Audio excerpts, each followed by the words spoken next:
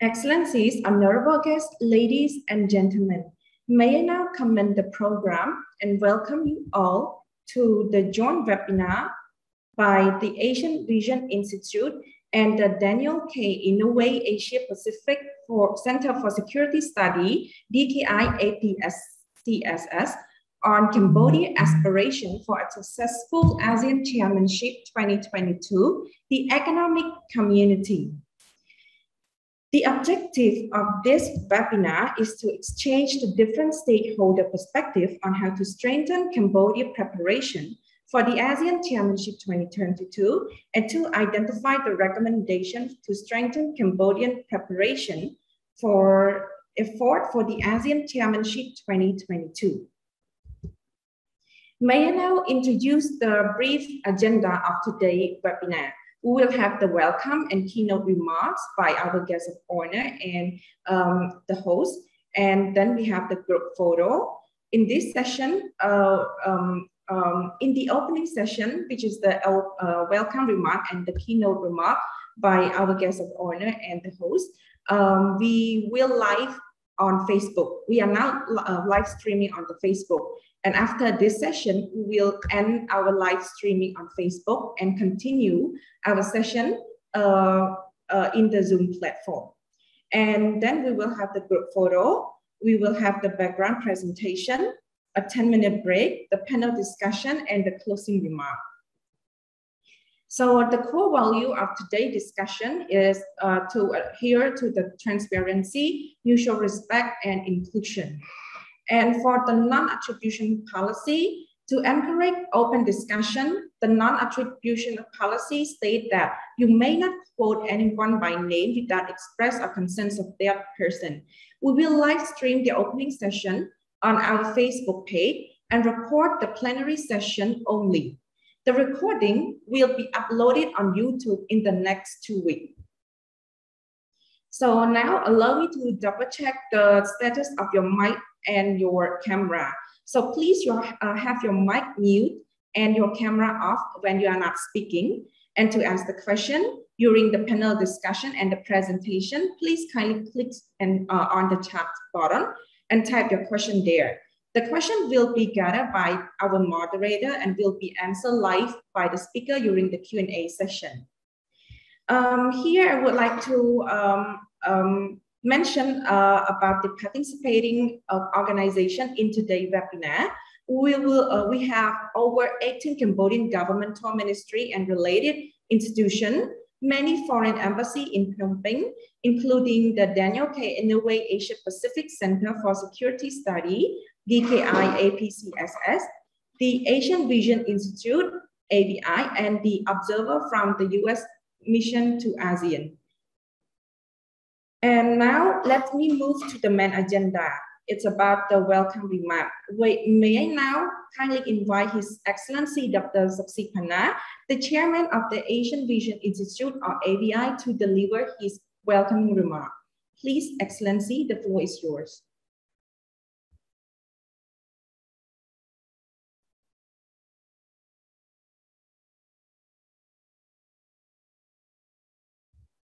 Excellency, could you please turn on the mic? Yeah, okay. All right. Well, okay. So let me say my greetings to all the participants and say a big welcome to Rear Admiral Peter Gumatatao.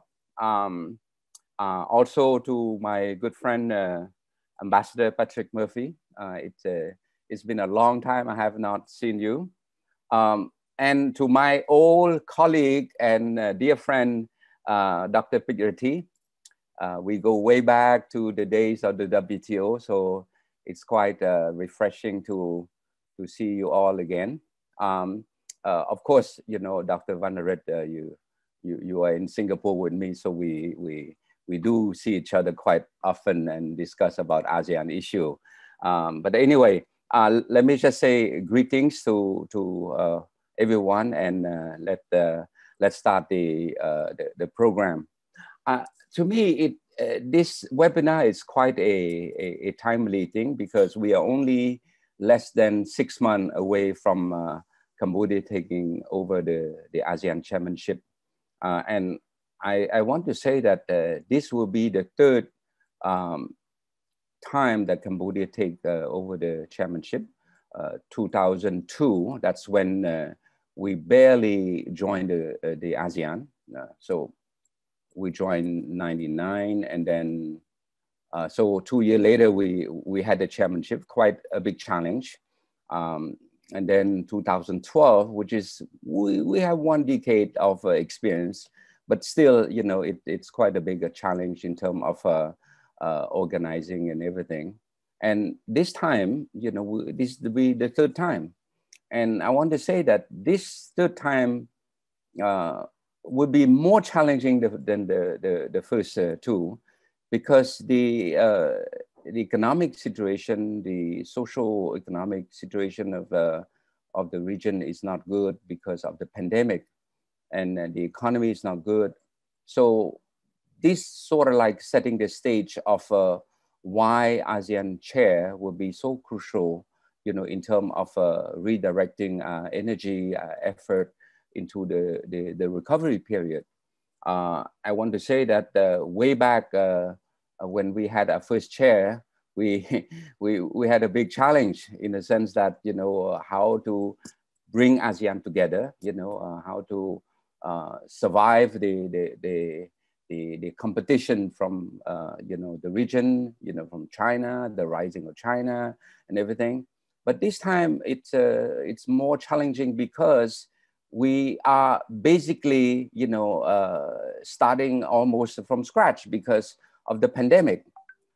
So many things that is happening now would require that we think outside the box, that we think creative, that we think more, you know, aggressive in the sense on how do we go about the recovery process?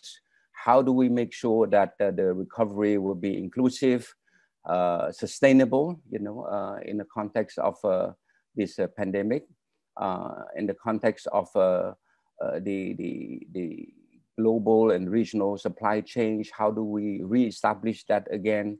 You know, we have the ASEP, which I hope by next year it will enter into force.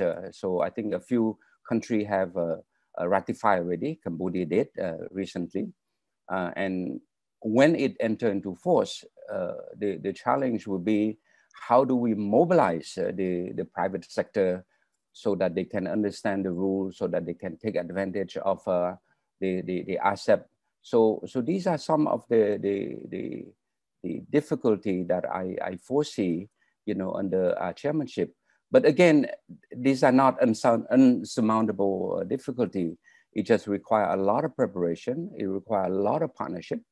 In this case, partnership with the US matter quite a bit, because let's face it, the US is a major market for Cambodia. And we have to make sure that, you know, our industry can continue tapping the benefit from the trade preference that the US market offer to Cambodia. And this is something that we have to be mindful of. Of course, another thing that matters quite a bit is the advent of the fourth industrial revolution. You know, the pandemic bring us to the realization that we have to move, you know, online, whether we are savvy or not, you know, whether we know IT or not, we have no choice. So a lot of challenge arising from this fourth industrial revolution in terms of how does ASEAN country, how does Cambodia, for that matter, you know, upskill our labor force so that they are more IT savvy, that sort of thing. How do we tap the opportunity arising from e-commerce, for example? These are another aspect of the ASEAN Chair challenges.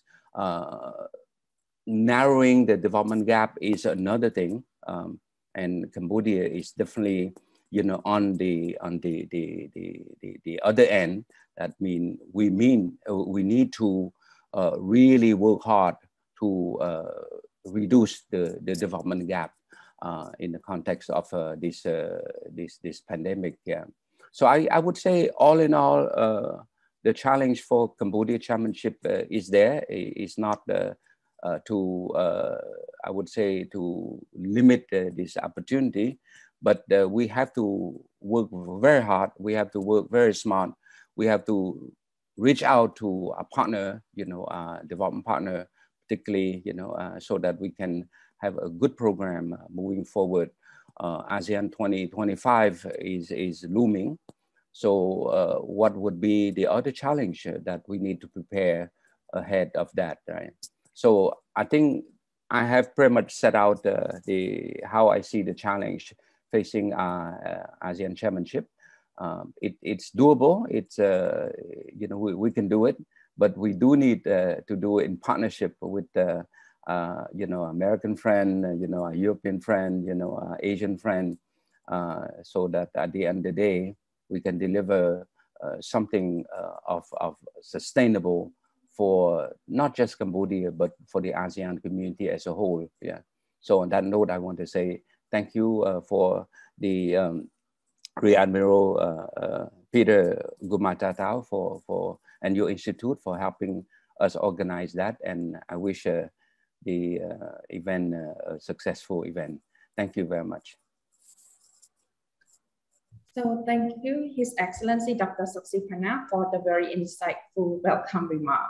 Now, may I kindly invite Rear Admiral Peter Gumatatau, the Director of the Daniel K. Inouye Asia Pacific Center for Security Study, DKI APCSS, to deliver his welcoming remark.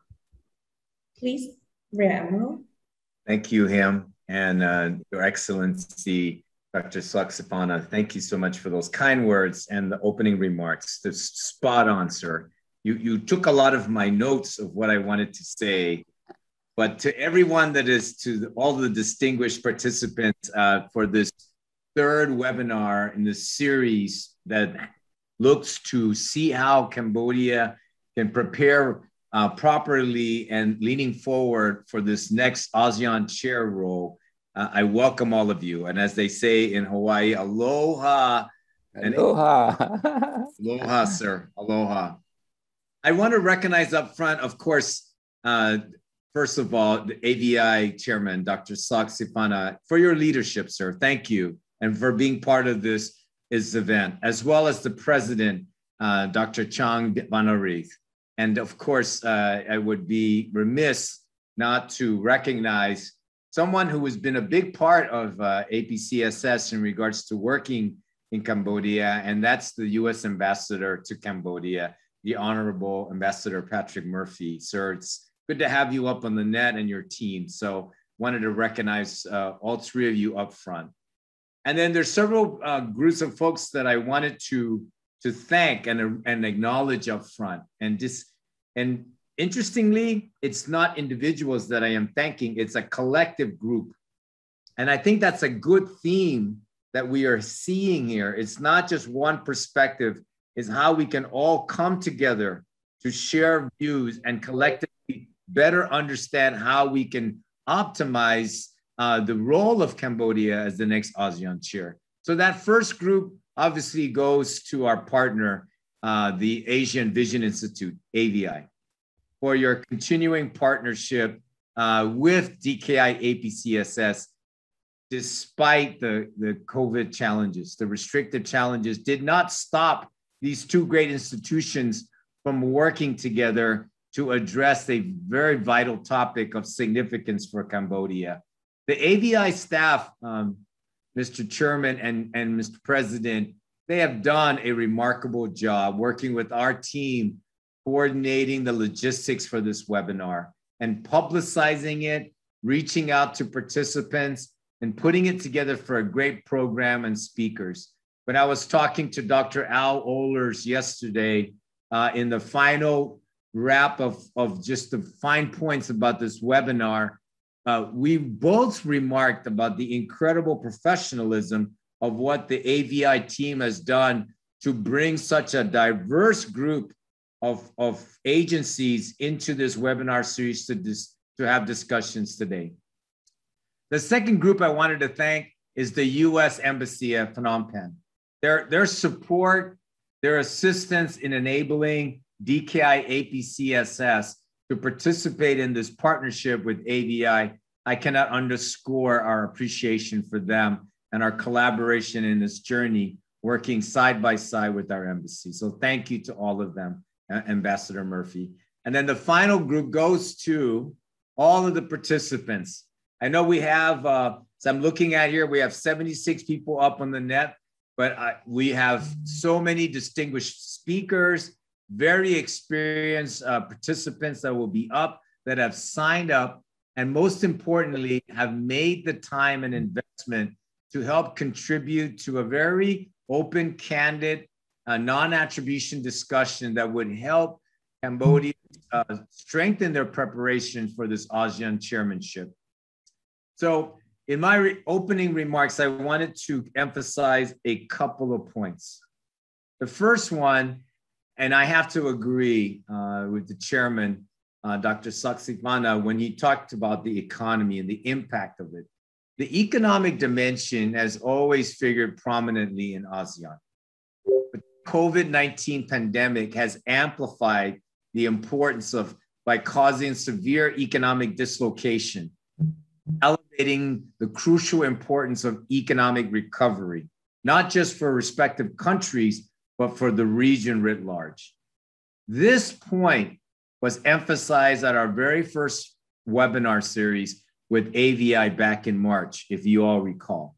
And one key suggestion from that engagement then was for the establishment of a post-COVID-19 joint statement, an endorsement of an economic recovery plan to support ASEAN economies, especially in areas terribly affected in like tourism. So perhaps today we can explore this point and idea further in our discussions. The second piece that I wanted to emphasize is that Cambodia is assuming the chairmanship role at a very crucial time, with an opportunity to lead collective ASEAN efforts among member states and in relations with the rest of the world. The sustainment of ASEAN centrality is of fundamental importance and is the commitment and promotion of multilateralism. So this was raised during our second webinar series with AVI in May, when we discussed the political security community. It is a point no less significant for the economic community and pursuit of shared prosperity. So as you can see, this webinar 3 is a building block of this incredible partnership and effort that we've had working with AVI in consonance with our US Embassy to be able to prepare Cambodia properly and effectively for this next ASEAN chair. So in closing, I think today is an opportunity to slow down a little bit, to listen to some diverse perspectives on what priorities may Cambodia wish to focus on, to be able to strengthen the incredible positive momentum in economic community building despite the corruption, the interruption by COVID-19.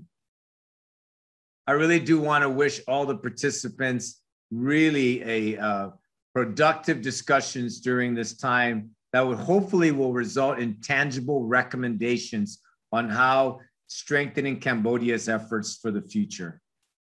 On behalf of the team, our DKI APCSS Ohana, our family, we are so honored to assist, and we look forward to continuing our engagement with AVI on future opportunities in Cambodia.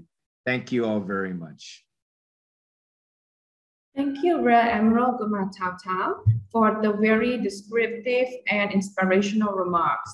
So now may I turn the floor to the keynote address remark by His Excellency Patrick Murphy, the Ambassador Extraordinary and Plenipotentiary of the United States to the Kingdom of Cambodia. So Excellency, the floor is yours. Jumipsua, Aikudam Lukjum Tiu, Luk Sareng Teng Akania, Akunjarang, thank you very much Ms. Him, for the warm welcome. Let me offer a couple of greetings here at the top to our AVI chairman, Dr. Sipana. You look terrific. It is very inspiring to see you. I look forward to being together very soon. Seeing you in your trademark bow tie really fills me with good spirit. Thank you for your partnership today. And as always, Dr. Sipana and I have worked on ASEAN issues together for the better part of a decade. Greetings to President Van Aert of AVI. Thank you also for your partnership. And to my good friend and colleague, the director of APCSS, Pete Gumatau. Pete, you also look terrific today, very Pacific Island-like. Aloha to you and your team. And back at you with a great partnership. You have answered the call in working with us to partner with Cambodia in preparation for the ASEAN 22 chair year. We also have today joining us experts from across Southeast Asia, including here in Cambodia, who can share with us their valuable experiences and perspectives. So welcome to all of you and all of our participants. We also, I must point out, have a great impressive turnout. Like Pete Gumatau was saying, high numbers, but it includes a diverse array of Cambodian ministries. I think by our count, over a dozen, maybe even over 15 ministries, very diverse. I think this is really important because it reflects a commitment to ASEAN and to a successful Cambodia 2022 chair year. So great to see all of these folks on board. You know, throughout the course of my career, I constantly observe lots of analysts and other friends of Southeast Asia question and wonder about US engagement in the region. Is it deep engagement? Is it pulled back? Is it enough? Where is the United States is a frequent question. I've always found that a little bit amusing because from my vantage point, a 30-year plus career, the United States is extremely and closely engaged with Southeast Asia and specifically ASEAN. It was 44 years ago that the United States became a dialogue partner of ASEAN, and we were the first dialogue partner from outside ASEAN to partner with the association. I think that's pretty remarkable. And that was at a time when ASEAN was half of its current size. In subsequent years, the United States was very supportive of ASEAN's expansion, including the arrival of Cambodia, as Dr. Sipana said, in 1999.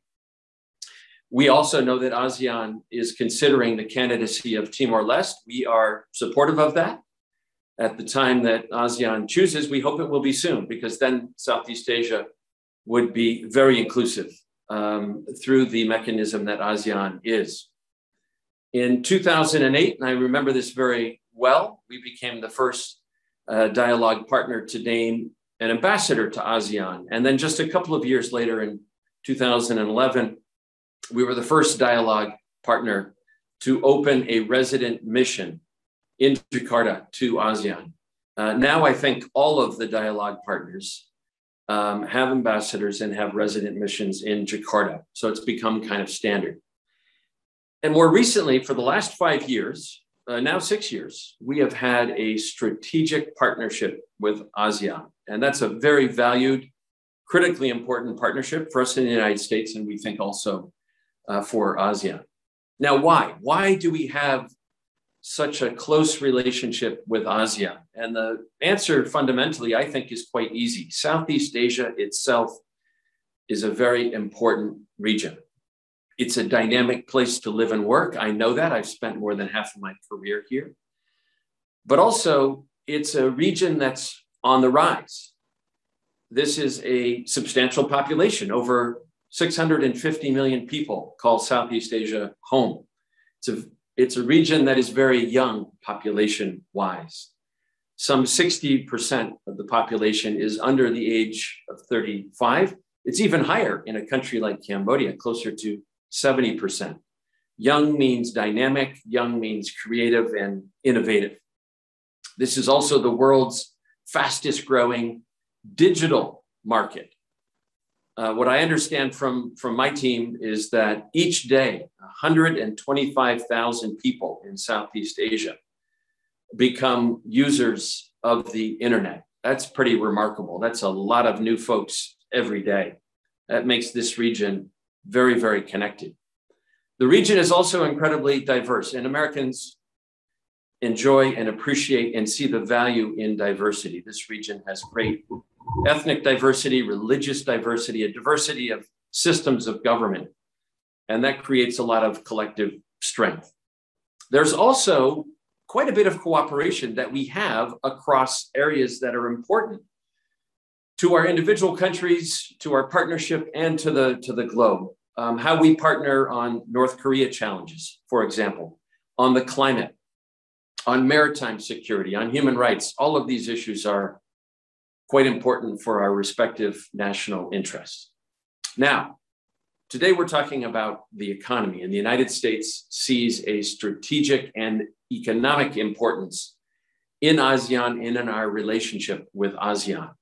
The ASEAN countries as a collective are our fourth largest trading partner in the world. And it's already been said by our other two speakers, the United States is a massive market for Southeast Asia. In fact, for Cambodia, the United States is Cambodia's largest export market by far. And that market is growing every year. The United States is the top outside investor in ASEAN. And one of our newest tools, the Development Finance Corporation, has already invested over $1 billion to support projects here. So our economic engagement is expanding and growing at a very rapid pace.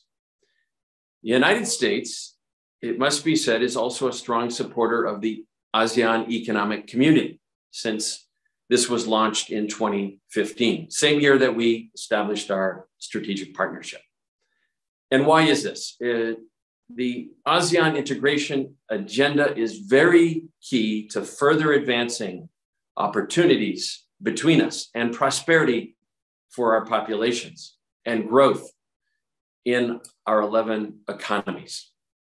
And what the economic community is trying to do is pretty terrific, and it's important for all of us to achieve common rules, standards on border and customs procedures, protection of intellectual property, fair labor practices, environmental protections, efforts on anti-corruption. Many of these areas are works in progress, but we're here to partner because they are important for all of us. Now, at the same time, and I think any of our ASEAN friends would also be honest about this, there are challenges to integration. ASEAN is comprised of different cultures, different histories, different languages, different levels of development, different political and social structures. This means achieving full economic integrations. It's not easy. It's also very key for close economic integration to have predictable, good governance across all of the members. And I think we can see that there are some challenges in the region. We need strong, consistent legal frameworks that protect the investments of all companies, indigenous companies and outside investors. And it sounds easy to achieve, but it's not. It really requires political commitment at the highest levels to a rules-based system. And we cannot separate the political security realm from the economic. And let me give you just a couple of examples as I conclude my remarks. All of us hope that nations can adhere to UNCLOS, the UN Convention on the Law of the Sea, the arbitration ruling, important ruling that it made here in the region in 2016. We hope ASEAN and China can achieve a code of conduct. Doing so will help prevent conflicts, but also has some implications on the economic side of the equation. It helps secure trade, especially in one of the world's busiest shipping corridors, and that's through the South China Sea. So critical for safety and security to have these measures in place, but it has economic benefits. Now, combating climate change, something we're all working very hard together on. This will help, we hope, prevent extreme weather events, ensure food security for our populations. But on the economic side, tackling climate change and achieving some success is good for tourism. A lot of tourists like to come to Southeast Asia to see cultural wonders, but also your natural resource wonders. So protecting the climate has economic benefits as well. We all would like to see an open internet. This allows American and other companies to do business in ASEAN, and it fosters a vibrant local digital startup ecosystem. The key here, though, is to have an open internet and to be mindful of a trend to be overly restrictive, which can hurt us all economically. Just to cite one sector that's important in a number of countries, but quite important here in Cambodia, and that is the garment industry. It's been terrific to see Southeast Asian countries succeed in expanding this sector. It's great for international fashion, and it provides jobs, but we must also make sure that in expanding this sector, we are addressing labor challenges. We have lessons to learn from many different countries, even the United States. Way back early in our industrial revolution, we must take efforts to prevent child labor and forced labor.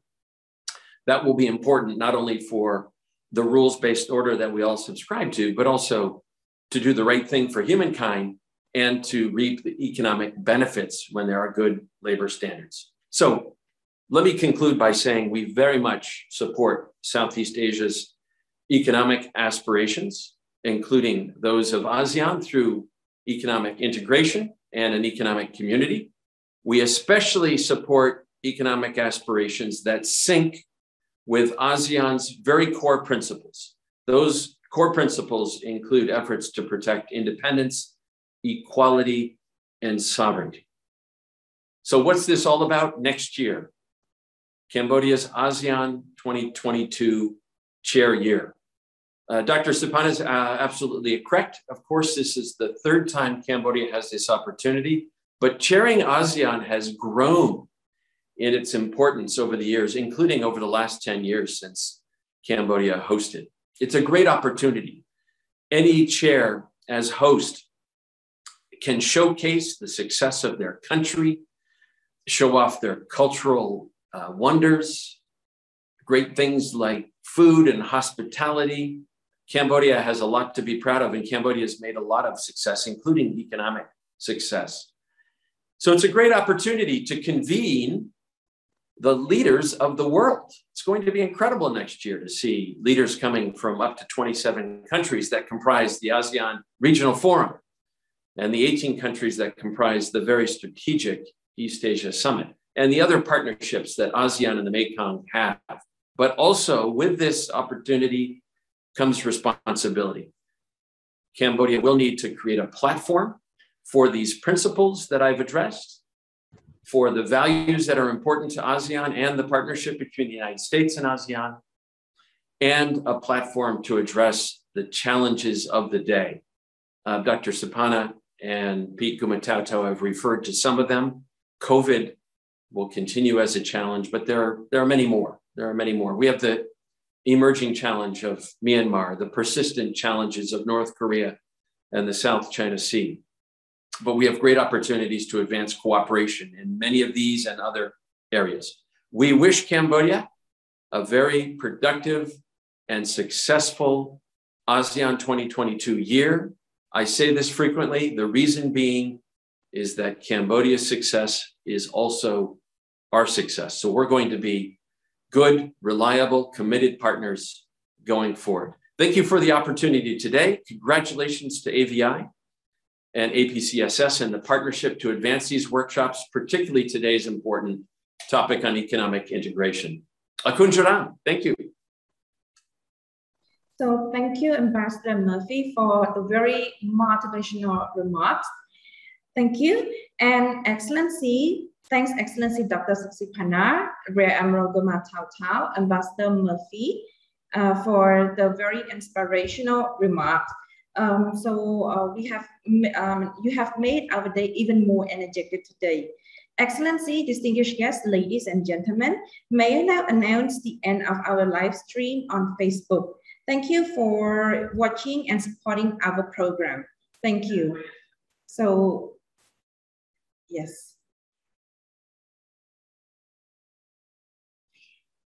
Okay, so now we have ended the Facebook live session. So, Excellency, ladies and gentlemen, may we now move to the preliminary Q&A session, which is actually the question that should be addressed to our co-host, Dr. Saksipana, Rear Admiral Guma Tau Tau, and our guest of honor, His Excellency Ambassador Murphy. So we would like to welcome the question from our audience. Whether you have any question from the floor, please kindly drop your question into the chat box.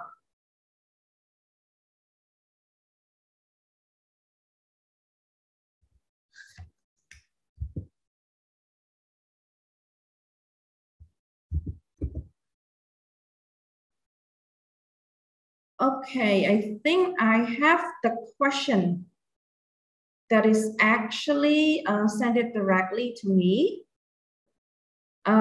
First of all, the question is actually addressed to Ambassador Murphy. The US is one of the largest markets for Cambodian product, yet the trading activity between the two countries are relatively modest. In your opinion, what are the main challenges for the bilateral trade between the two countries? What could be the policy recommendation for the two countries to overcome those challenges? Yes, Ambassador, please. Well, thank you very much, Ms. Him. I think it's not incorrect to observe that the trading relationship is relatively modest with Cambodia, but that's simply a reflection of the fact that Cambodia's economy is on the smaller side. But the bottom line message here is this is a good news story. The economic relationship between our two countries is expanding rapidly. As I noted in my opening remarks, the United States is Cambodia's largest export market by far. Last year, during a global pandemic and a global economic downturn, Cambodia's growth in the US market expanded by 26%. That's billions of dollars for the Cambodian market. Cambodia has done an incredible job taking advantage of access to the US market and the trade benefits that have been accorded under our generalized system of preferences, GSP. Through that, Cambodia has expanded, particularly in garments and textiles and in travel goods, but in some other interesting areas, including agriculture and bicycles. Cambodia is now a huge source of bicycles for the United States. This was very advantageous during COVID because Americans shifted many of their activities due to the pandemic conditions and got on bicycles. And there's a huge demand for bicycles, and Cambodia was there to meet that demand. So it's expanding very, very rapidly. The two-way trade between our countries has also expanded by closer to 30% last year and is continuing to grow at record rates this year. However, we do have a trade imbalance. My job as ambassador is to ensure that the Cambodian market is equally open to American companies and investors. And we're seeing some growth. We'd like to see more. In order to see more, we have to make sure there's a good investment climate here in Cambodia. So we work on issues like market access, protection of intellectual property, equal treatment, transparency, efforts to combat corruption. All of these things are important for the Cambodian economy and the relationship with us. But we have a growth here in American companies, American digital companies, American agricultural firms, excuse me, and also American franchises. We hosted here, excuse me, over the last 2 years, we've hosted a number of trade delegations here, combining traditional agricultural companies with high-tech companies. And there is enormous opportunity. And we also recently had a fair for American franchising companies that are interested in the market here. So we'll likely see some expansion in that over the years to come. But I think the economic story is a very good one. It's growing. We're working on an open skies agreement. We're working on some opportunities for other big companies to access the market here, including Boeing and FedEx. And I think we'll see some success if we all put our noses to the grindstone. In fact, later today, I'm going to be launching a joint venture involving a Cambodian company and a very famous American company, Brinks, famous for their security and financial security. We'll do that later today. Just the latest example of good partnerships and good opportunities between our two countries. So thank you. Back to you, Ms. Him. So thank you, His Excellency.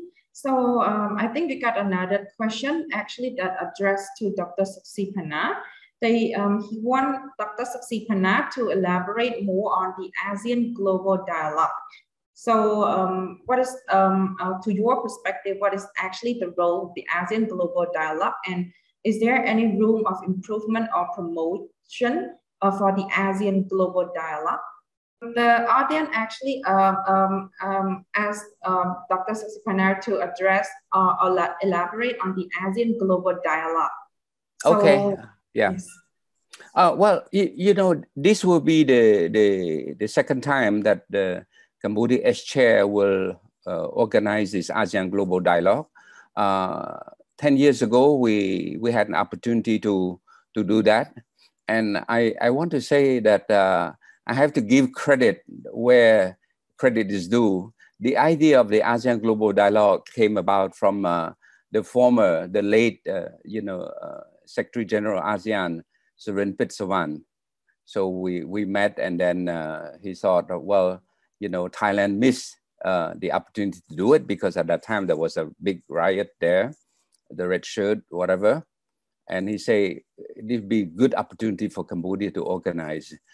Basically what it is that the ASEAN 10 ASEAN leader can invite all the major head of international financial institution, including many UN specialized agency, to meet with the ASEAN leader. And I think at that time we have like the UN Secretary General, we have the World Bank, the IMF, the ADB, UNCTAD, WTO. They all came and met our leaders, and they exchanged their view on how they can sort of like handle the economic. At that time, the focus was the financial crisis arising from the subprime, right? But I think this time, you know, our focus will be on the post-recovery, aspect of it. So we plan to do another round and probably expand to bring additional specialized agencies that are more related to the micro aspect of it. Let's say, for example, the World Bank will tackle the large issue, the IMF, the ADB, but we bring other agencies like UNIDO, for example, the International Trade Center, along with the WTO to respond to trade issues that relate to small and medium-sized enterprise, for example. So that will be a 2-hour event, and I think it would be a good opportunity to have a frank exchange between ASEAN leader and the head of international financial institution and UN specialized agency. Yeah. Okay, so thank you, Dr. Saksipana, for the very inspired, descriptive answer. And then we have another question, actually posed directly to me as well. So to Rear Admiral Guma Tau Tau, would you mind explain or brief the role of the US in digital trade promotion and open internet governance?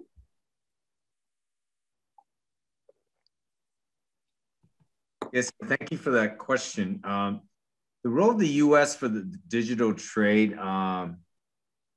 actually from the region and globally, it's all interconnected. And I think to address that specific question, you have to look at the totality of what is changing around us in the world.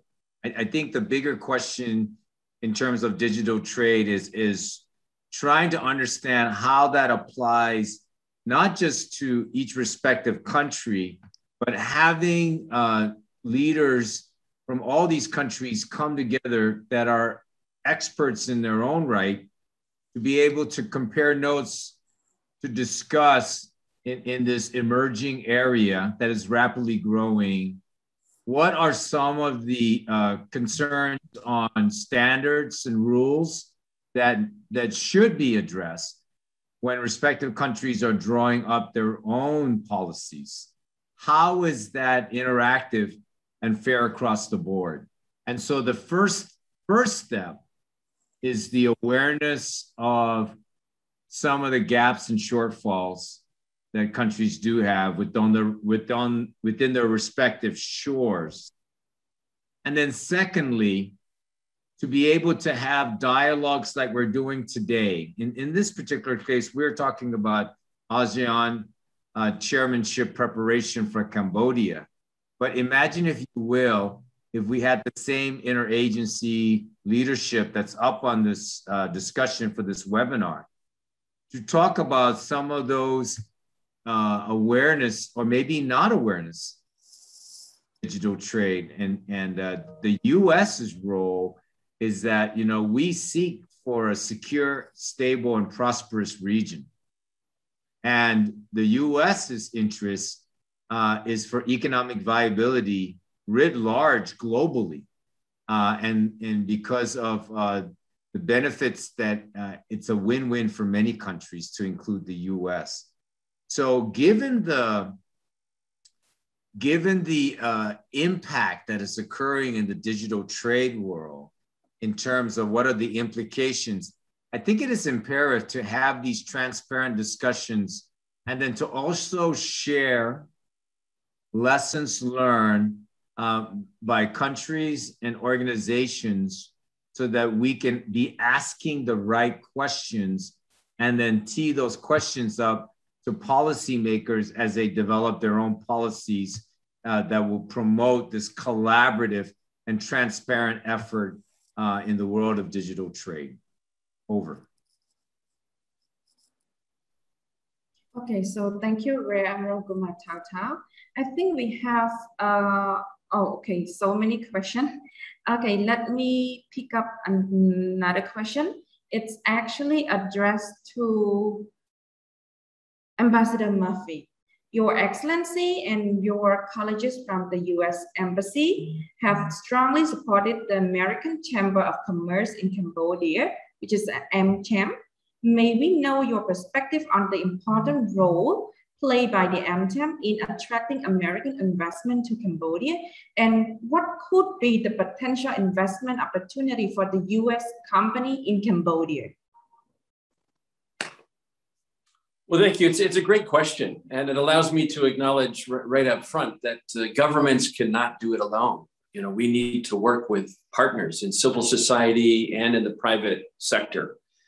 And we've had a long-standing partnership with the American Chamber of Commerce here in Cambodia that dates back now 25 years and is growing stronger every year. We have mutual objectives. AmCham and the embassy both would like to support American companies and investors here in Cambodia. It's part of my responsibility as a US ambassador. That's good for our economy. It's good, of course, for the Cambodian economy. We want to work together to help improve the business climate. I addressed that issue earlier. And we also want to strengthen the economic ties between our two countries. So this is a very natural partnership.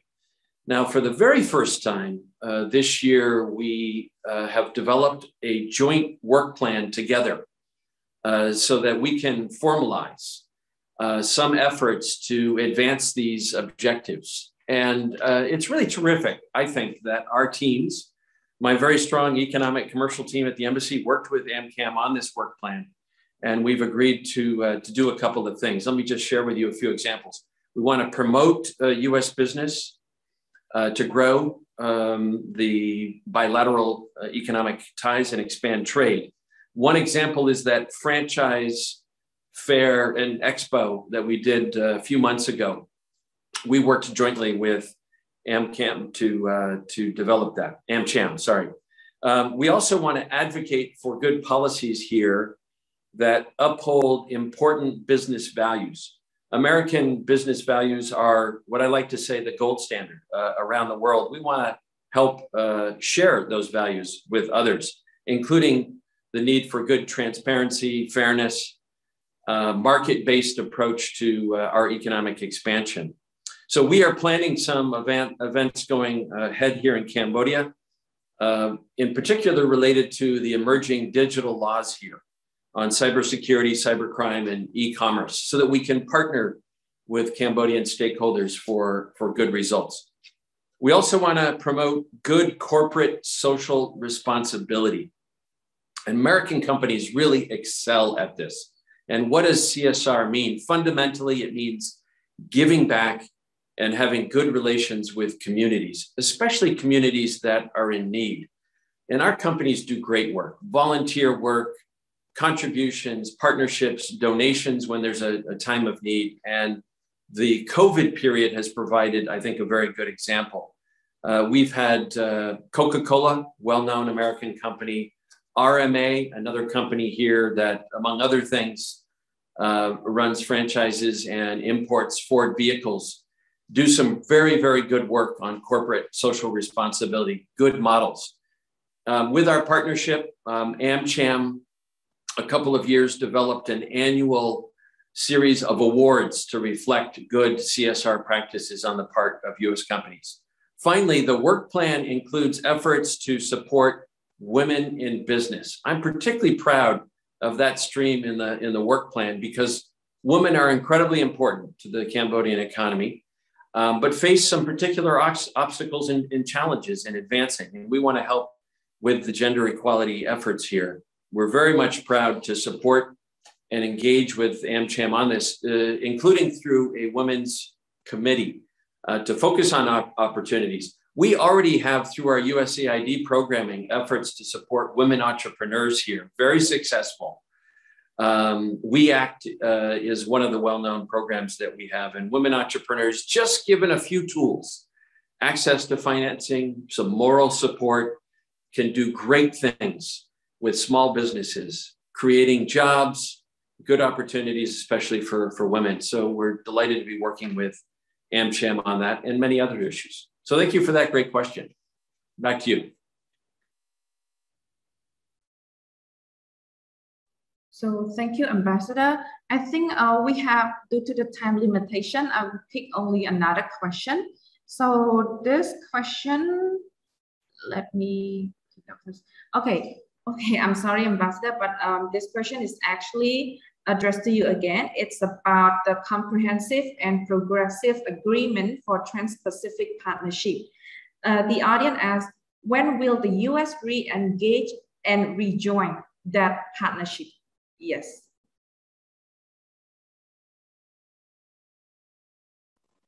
Yeah, thank you very much also for that question. You know, trade is really important for the United States, and the new administration has made it very clear that the Asia-Pacific region is an important trading partner. These are still early days. We're in the first year of the new administration that is formulating strategies, including for the Indo-Pacific, the Asia-Pacific and Indo-Pacific. So I think we'll see more to come. But some of the tools that I've already referred to, including the DFC, other US executive branch agencies like USTDA, the Departments of Commerce and Treasury, USAID, State Department, also our Export-Import Bank, are all institutions very heavily engaged in the region, including here in the region and in Cambodia. We've had some very good projects through DFC and the Exim Bank to support Cambodian businesses. With regards to trading arrangements, We've had TIFA talks with Cambodia already this year, Trade and Investment Framework Agreement. And we've had talks with other countries through the TIFA mechanism, and also efforts to advance free trade agreements. So I think we'll see more. I'll have to hold it at that. I think the new administration is still examining the TPP, the CPTPP, that's quite a mouthful for an acronym, on opportunities to re-engage. But remember, the original effort, the TPP, the United States was quite engaged on that. What remains true is that the United States values trade, trade agreements, multilateral arrangements, where there is fairness and transparency and good standards. So I think I can safely say, even though I'll hold back on where we are going forward specifically, to the extent there are conversations, those elements will be very important for the United States. Transparency, equal treatment, protection of intellectual property, environmental standards, and good labor standards. All of these are really key. You just can't have a trade agreement for the sake of trade. These other elements are critical as a matter of value and principles, but also because they're self-fulfilling for good economic results. So I hope that helps, but I appreciate the question. Thank you. So thank you, Excellency Ambassador, and thank you, Dr. Soksipana and Emerald Gata. Okay, thank you, Ms. Sotirot, for handing over the floor. Very good morning to Excellencies, distinguished guests, ladies and gentlemen. First of all, allow me to briefly introduce myself. My name is Meng Hu Lim. I am the Deputy Director of the Mekong Center for Strategic Studies of ABI, and I am the moderator for these sessions. In this session, joining me, we are having Dr. Tim Yua, who will deliver background remarks for this session.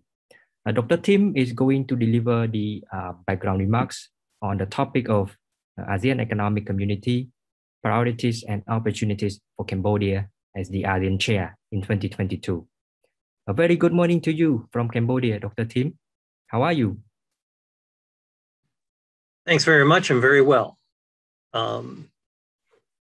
Okay. I would like to inform the participant that Dr. Tim is currently the professor at the College of Security Study, DKI APCSS, and he has over 30 years experience as an economist and a lawyer advising governments and other organizations in Southeast Asia, Micronesia, Africa, the Middle East, and the United States, of course. Dr. Tim received a bachelor degree in chemistry and political science from the Massachusetts Institute of Technology, a Juris Doctor degree from Harvard Law School, a Master of Public Policy from the Kennedy School of Government, Harvard University, and also a PhD in Public Policy from the Harvard Graduate School of Arts and Science. Dr. Tim, it is our great pleasure to have you as one of our speakers in this webinar. Thank you very much for your contribution. So I would like to inform all the participants that you could post your questions to Dr. Tim in the chat box here, and I will deliver the questions to Dr. Tim during the Q&A session after his presentation. So without further delay, I would like to hand over the floor to Dr. Tim for the background remarks. Dr. Tim, the floor is yours. Thank you.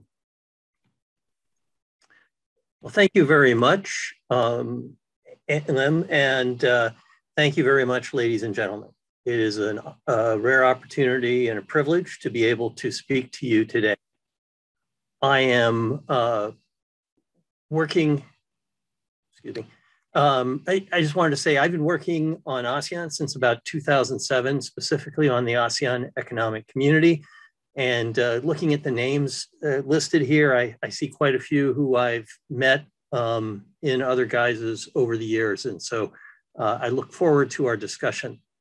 I want to also, just before I begin, put out the standard disclaimer that the views that I'm going to be expressing are mine and not the views of the US government. So with that, let me get moving. I hope that you all can see my slides. As an outline of my presentation, I'm going to talk very briefly about the Cambodian economy. You all probably know it better than I do, but I just wanted to have a few things out there. We'll talk then some about the ASEAN Economic Community goals, ASEAN economic blueprints and plans, and then finally some approaches to AEC priorities. I know that there's going to be a discussion in the second panel that will really go into sort of in depth on this. So I'm going to give it sort of from a bit of an overview perspective. So with that, I want to talk just a little bit about the Cambodian economy, because I think it is useful to think about the Cambodian economy as Cambodia thinks about what it wants to highlight for its chairmanship year. Clearly, some priorities will be driven by global and regional trends, but some should be driven by what is important for Cambodia, and they will be. So just talking a little bit about the structure of the Cambodia economy, to just sort of what's important. We've actually heard a little bit of this, of the discussion about the rise of manufacturing that we've seen over the past decade within Cambodia. It's grown tremendously. And you can see that, that manufacturing is growing. Agriculture, which was huge in Cambodia a while back, is still very important for large portions of the country, but has been declining over the past decade. That's what those arrows here mean. That's what's happened over the past decade, where the numbers are what's happened, is the status in 2019 or 2020.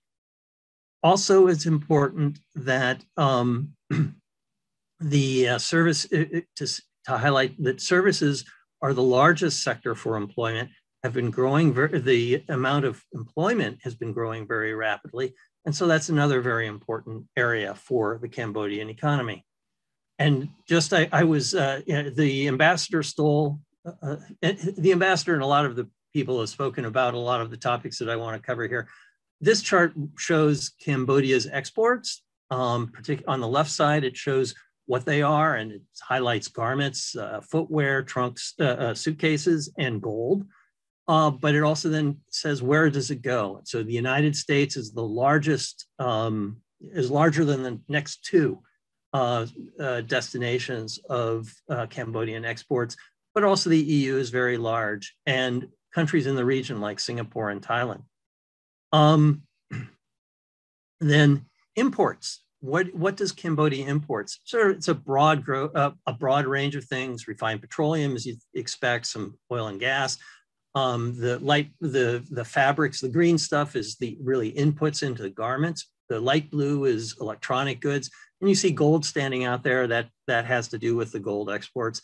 But the more interesting thing here for me is the role of China, Thailand, and Vietnam and Singapore as the sources of this. So while on the export side, there's a sort of diverse set of export markets, import markets are pretty concentrated.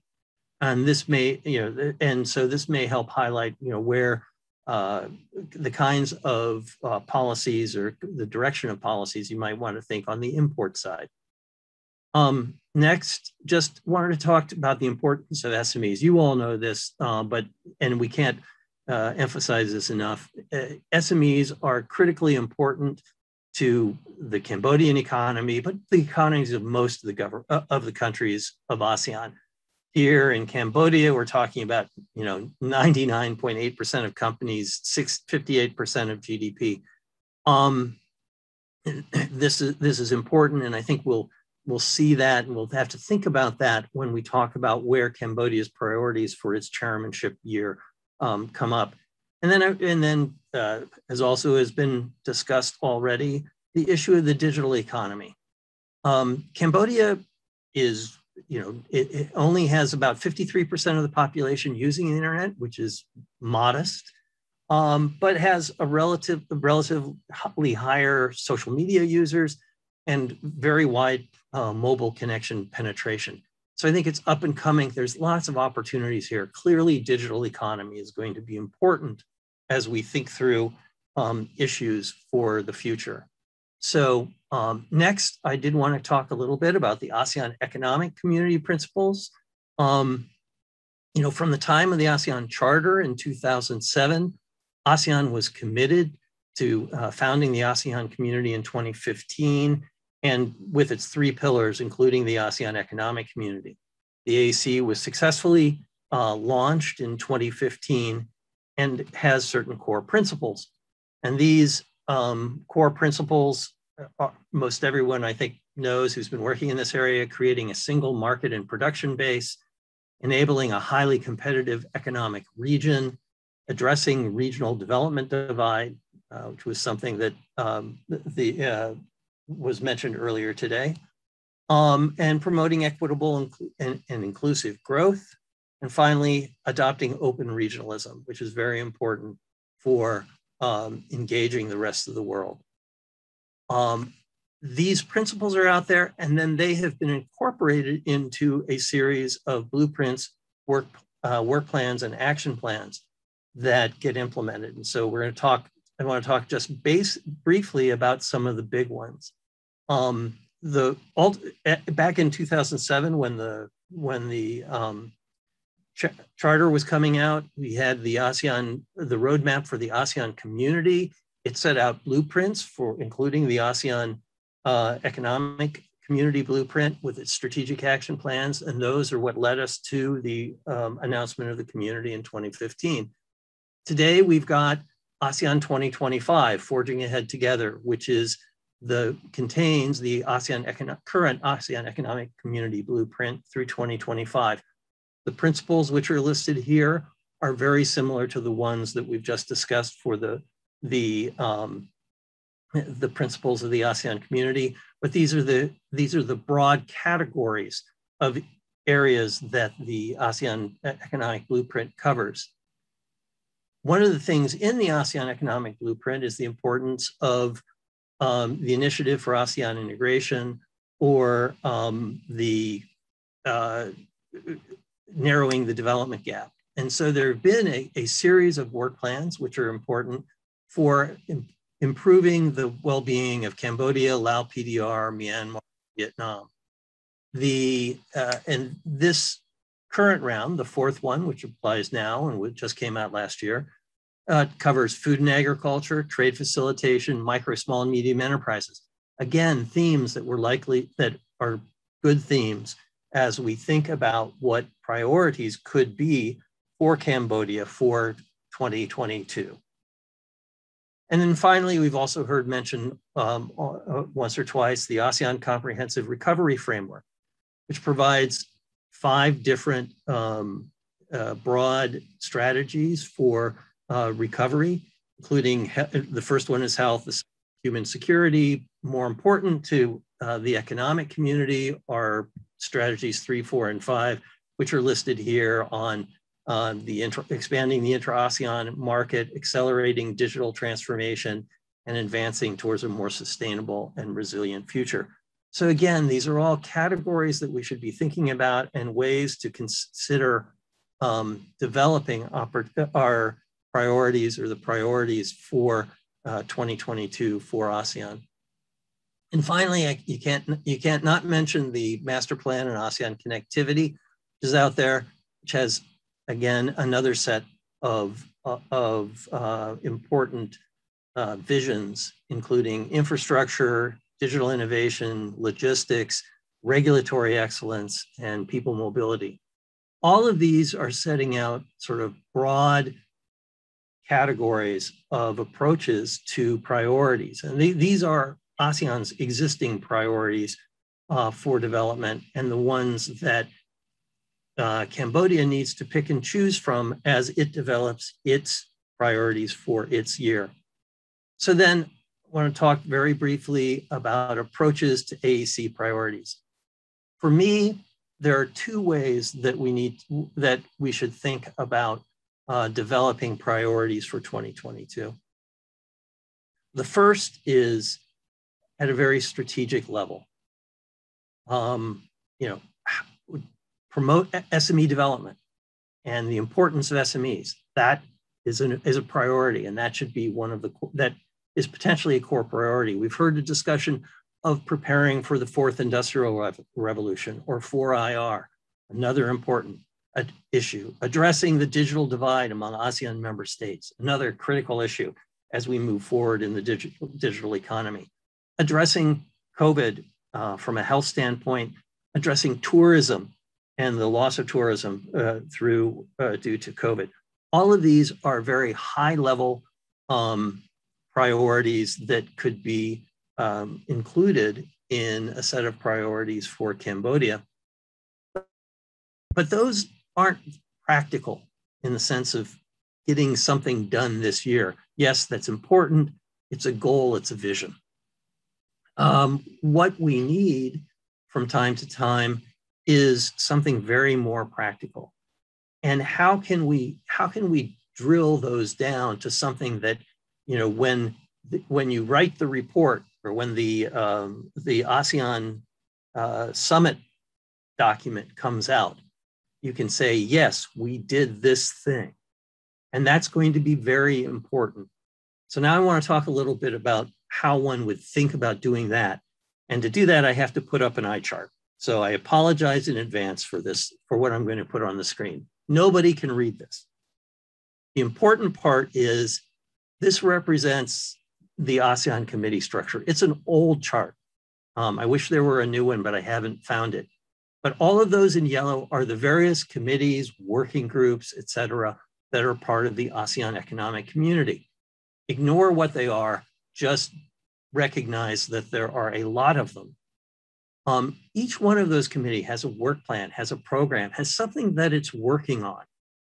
And often what I say when I'm talking to people about ASEAN is if you want to get a policy, you start at the top and you get the summit to agree or the chair to say, SMEs are important. We're going to have SMEs as our high priority.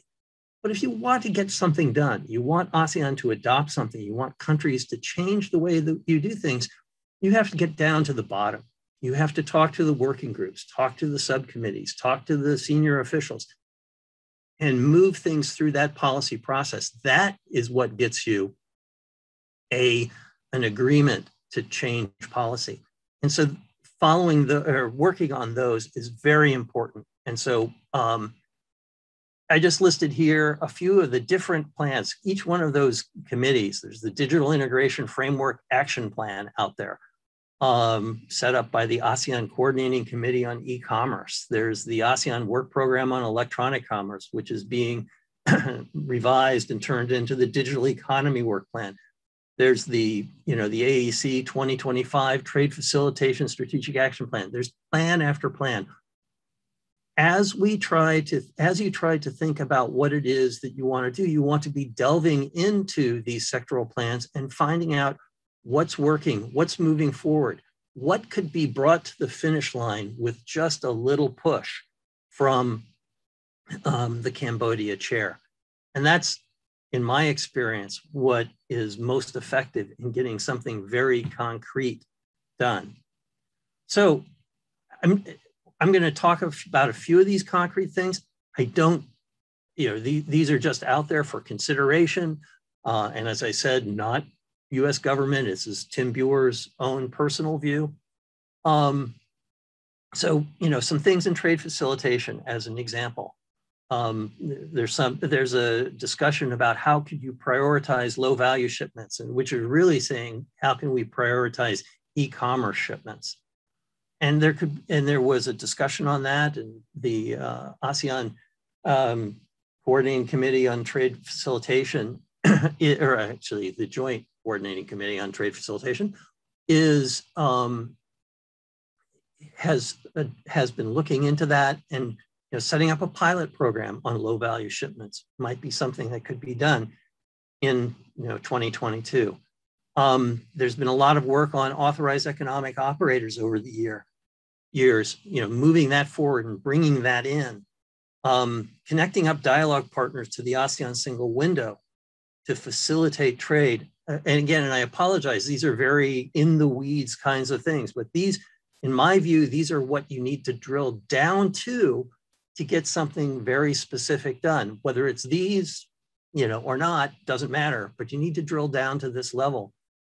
The launch of the ASEAN Trade and Goods Agreement, update negotiations, or expanding the ASEAN Customs Transit System to cover two country transactions. All of these are possible areas under trade facilitation. Digital economy. there's tons of things that could be done here. I'm just going to throw out a few ideas. One is the digital ASEAN e-payments index and report. E-payments are going to be critical over the next decade. Getting that working through in the region is important. Coming up with a QR code payment system. I know that the central banks are working on this, and I've been away a little while. They may have gotten a lot of progress on this, but that's another area which could be critically important because every country's working on QR codes and using QR codes for financial payments, but making those interoperate in some way is critical for developing a regional market. And then issues like updating the ASEAN Digital Integration Framework, which is how the program that ASEAN wants to do to implement digital integration. And then finally on inclusive development, there's something that I must admit, this one's just on me. That we helped create the ASEAN SME Academy a few years ago. And that's a system for trying to provide training materials for SMEs. Critically important if you want to promote SME development. Well, update it. Work with the various chambers of commerce, and U.S. ASEAN Business Council is working with ASEAN on this. That could be a priority. E-CITES certificates exchange would help agriculture, improving the ability of legal trade in agriculture, in animals to continue. There are many areas out there where you can drill down and try to look at the work plans of these various organizations, the various committees, and find things that can be completed in your chairmanship year. And with that, I've finished my overview presentation. Mahalo, and I would really like to, just leave you with the one thought that, it's important to think big, but it's important also to think small, and so that we can have very concrete deliverables that can be accomplished during the chairmanship year and highlighted as accomplishments. I've seen that done time and again by chairs over the years. The U.S. government, through its support to the ASEAN Secretariat, has provided support on a number of chair deliverables in areas like small and medium enterprises, like in e-commerce, smart cities, and other areas. We have dialogue partners out there who are ready to help, and we have lots of opportunities. So with that, I would end my presentation and would be open to questions from folks. Thank you. Thank you so much, Dr. Tim, for your very comprehensive and meaningful presentation. I believe that our audience today will have a lot of new insights from your presentation. So for now, we have come to the Q&A and the discussion session for this session. I would like to inform the participant that you could post your questions to Dr. Tim in the chat box here, and I will deliver the question to Dr. Tim. But Dr. Tim, to start off our discussion, I have a follow-up question for you. In your presentation, you highlighted some key principles or priorities for ASEAN. For example, SME, for example, the role of industrial revolution, for example, the role of digital economy, tourism, or COVID-19 whatsoever. My question to you is, what could be, next year, Cambodia will be the chair of ASEAN. So what could Cambodia, as the chair of ASEAN, contribute to promote, this kind of strategic priorities? Thank you. Great question. Thank you very much. Again, I think it's twofold. Cambodia needs to should or can highlight the core areas which it believes are critical for recovery, from COVID in the area of economics, and just that are critical for the CLMV countries, for Cambodia, Laos, Myanmar, and Vietnam, for narrowing the development gap. So issues like tourism development, looking at tourism bubbles, things of that sort. My understanding is right now the ASEAN Committee on Tourism is developing its tourism recovery plan. Well, get a copy of the plan, see what's in it, and let's identify one or two key actions that are within the plan that can become the priorities, because that's one of the problems that ASEAN has, I've been working with ASEAN for a long time, is that it has lots of plan, lots of ideas, is always working on lots of things. It is critical, it is really important for the chair to come in and say, I know we got all these things and they're all very, very important. But this one is particularly important to me. So let's just get this one over the finish line this year. We'll keep working on them all, not saying don't work on those, but let's just get this one over the finish line. And I've seen things happen that I almost wouldn't have believed could happen when the chair does this. I mean, example, and I apologize for doing, I always will talk about things I've worked on. The ASEAN single window. During the Thai chairmanship year, the Thai said, darn it, we're going to get all 10 ASEAN member states up and running during our year. And that had been going on for years and years. But when Thailand said it, and Thailand was serious about it, and Thailand, got working with them, they accomplished it, and it happened. People came together and made it happen. So, again, talking about COVID and tourism, I think that's a great example. We could talk broadly about the importance of bubbles and all of these things right now, but look, the experts have been working on this. I'm sure the Cambodian Ministry of Tourism, if that's its name, has been working as part of that, identifying the 2 or 3 things that are in the recovery plan that you want to see done and over the finish line during 2022 is a great way to actually accomplish something and move things forward. And the same thing on SMEs, the same thing on digital economy, the same thing on trade facilitation. Pick your topic. You've got experts in your country that have been working with ASEAN for years. They know what's moving, they know what's not moving.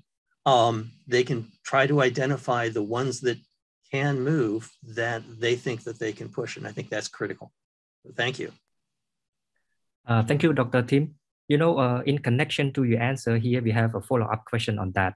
Since you mentioned about the ASEAN single window, may we know what roles the US may play to expedite the progress or the process of implementing the ASEAN single window?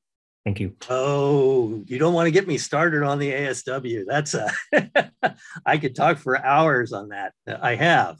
Well, first, let me say that the US government has been the primary sponsor of the work on the ASEAN single window since 2006. And has supported all aspects of its development. We helped ASEAN to design the software that was ultimately used, get it installed in each of the countries, and help everybody understand how it works. You've got a fantastic team there in Cambodia. Sophia's from Customs is on board. I can't say enough good things about it. And his team. They are great. They are able to do fantastic things, and they actually helped us get everybody over the hump to being on board back in the Thai year. So I think this is important. US has continued to be engaged. We're looking at various important things.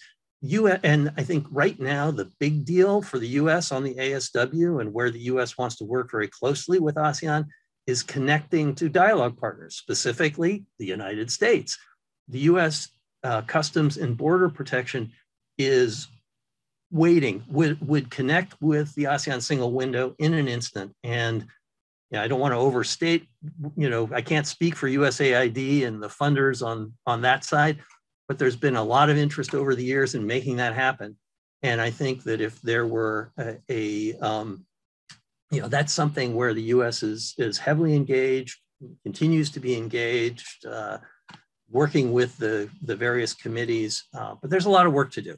But that's, something that they could do. And Cambodia is very active. You've got really good people on this, and they know exactly what to be done. And so I definitely encourage that.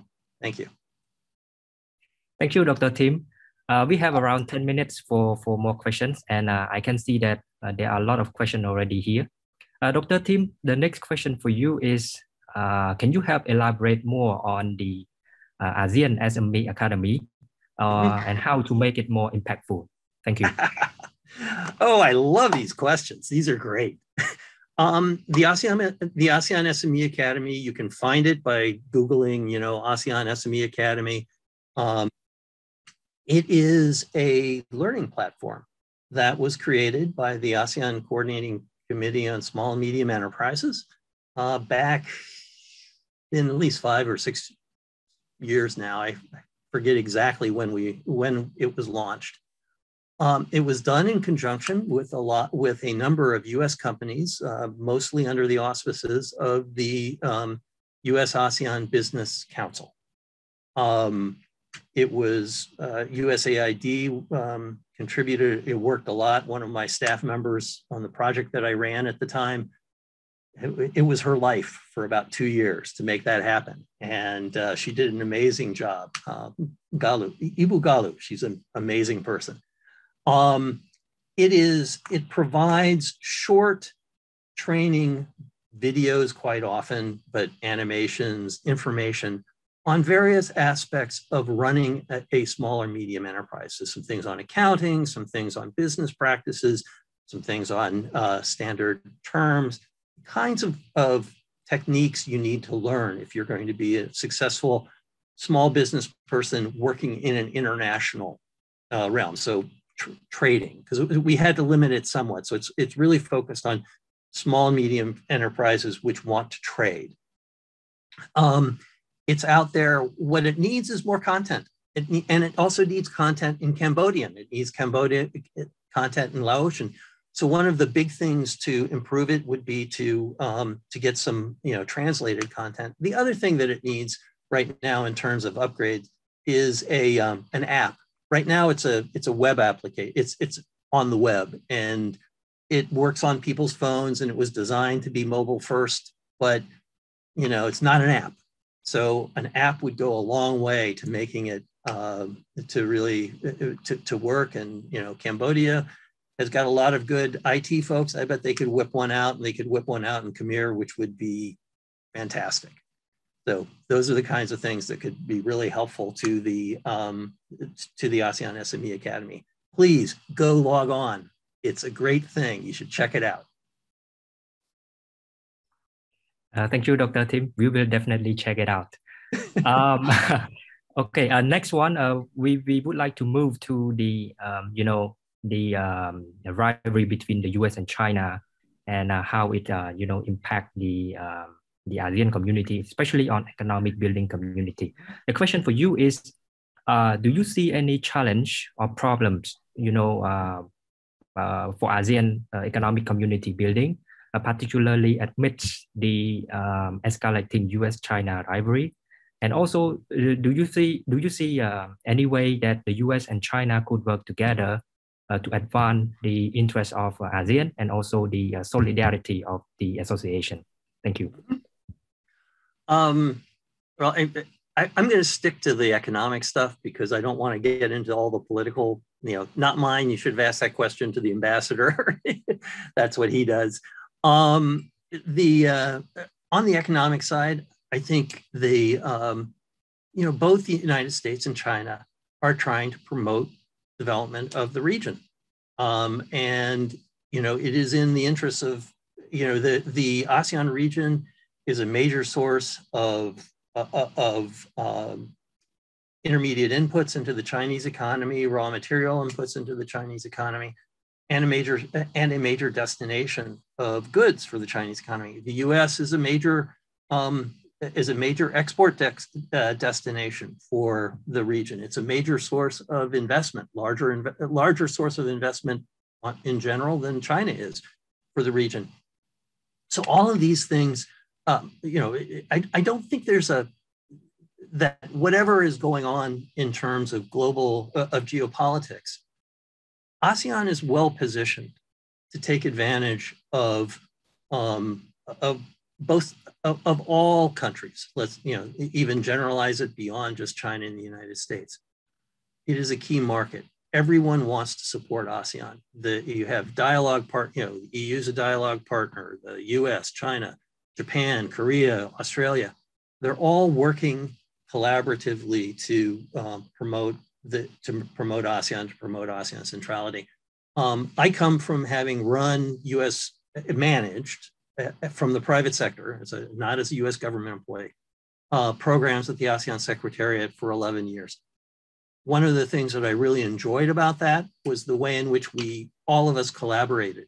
All of the different projects from all of the different countries got together periodically, said, hey, how can we work together? We helped each other out. So there's always been a very supportive and collaborative area there. And the other thing, and then at the same time, the governments in their relations would get together to try to make sure that they were cooperating and collaborating. So I think there's great opportunity there for ASEAN, and I don't see it as presenting. If anything, it creates opportunities. It doesn't create problems. Thanks. Thank you so much, Dr. Tim. I think we have around 5 minutes for our session here. You know, I'm really more interested in you know, the key priority that you mentioned, particularly on the digital economy. Yep. Do you think that this is a way that can, you know, help the ASEAN community, particularly in the post COVID-19 economic recovery plan? Do you think this is a key for the association? Thank you.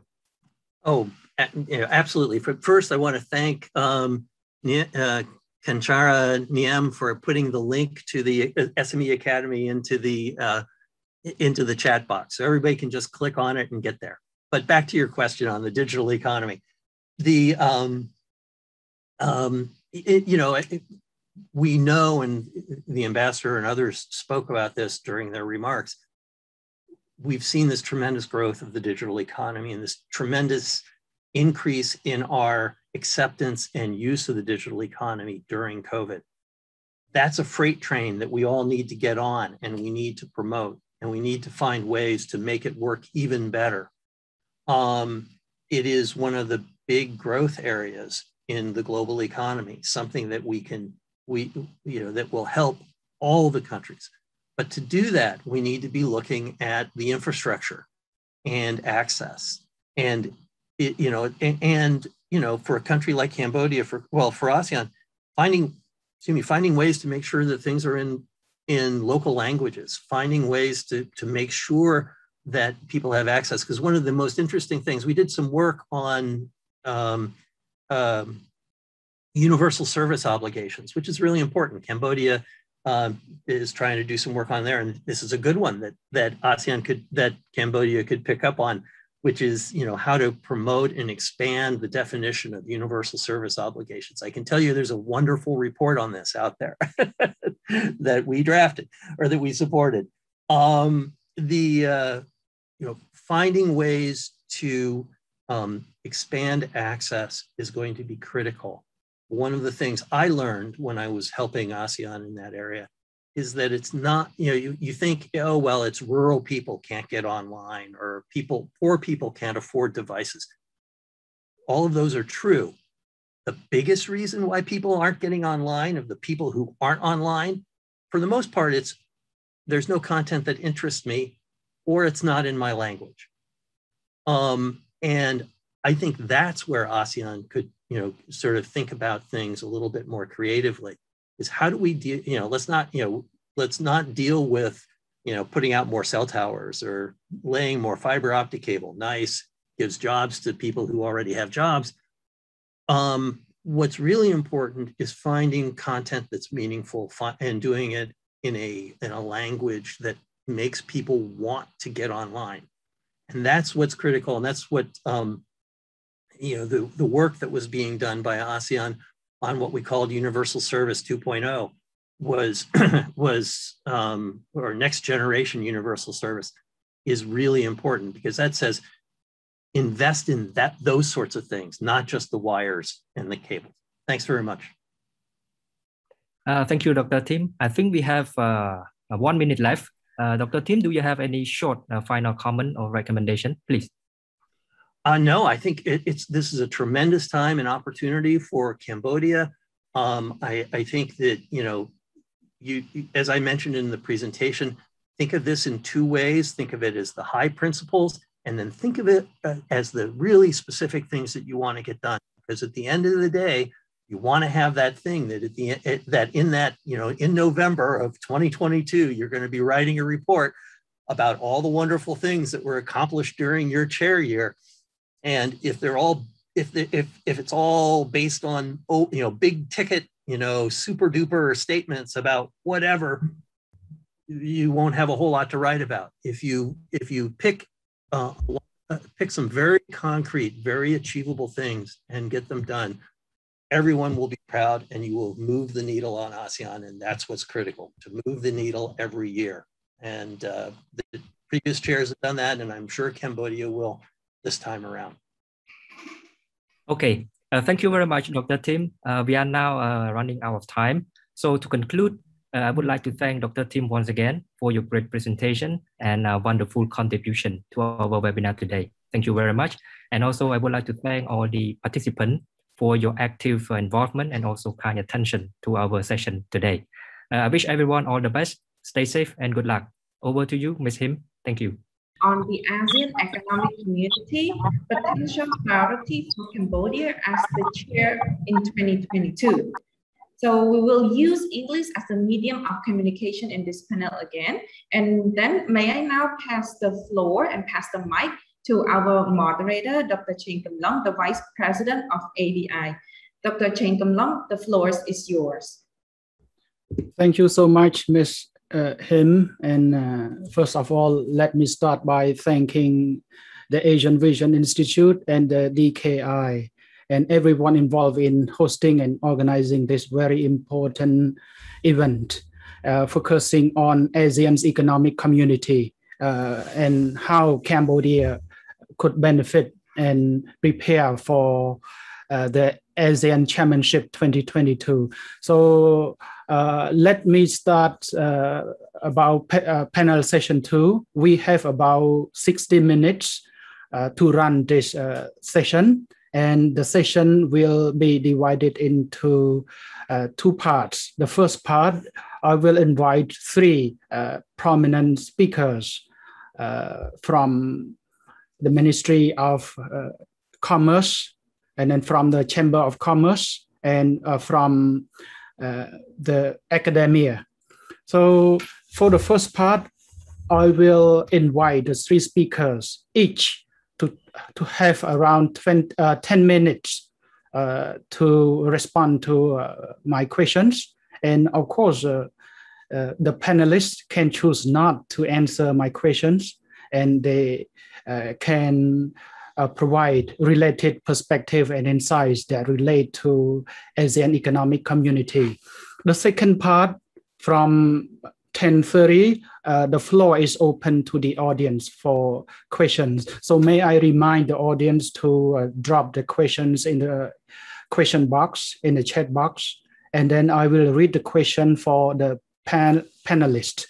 So may I now invite the 3 panelists on board. And then the first is His Excellency Dr.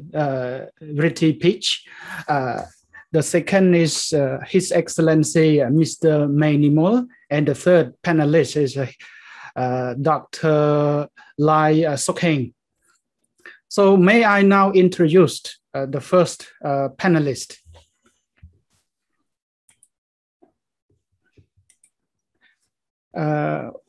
It is our privilege and honor today to have the 3 prominent panelists to join.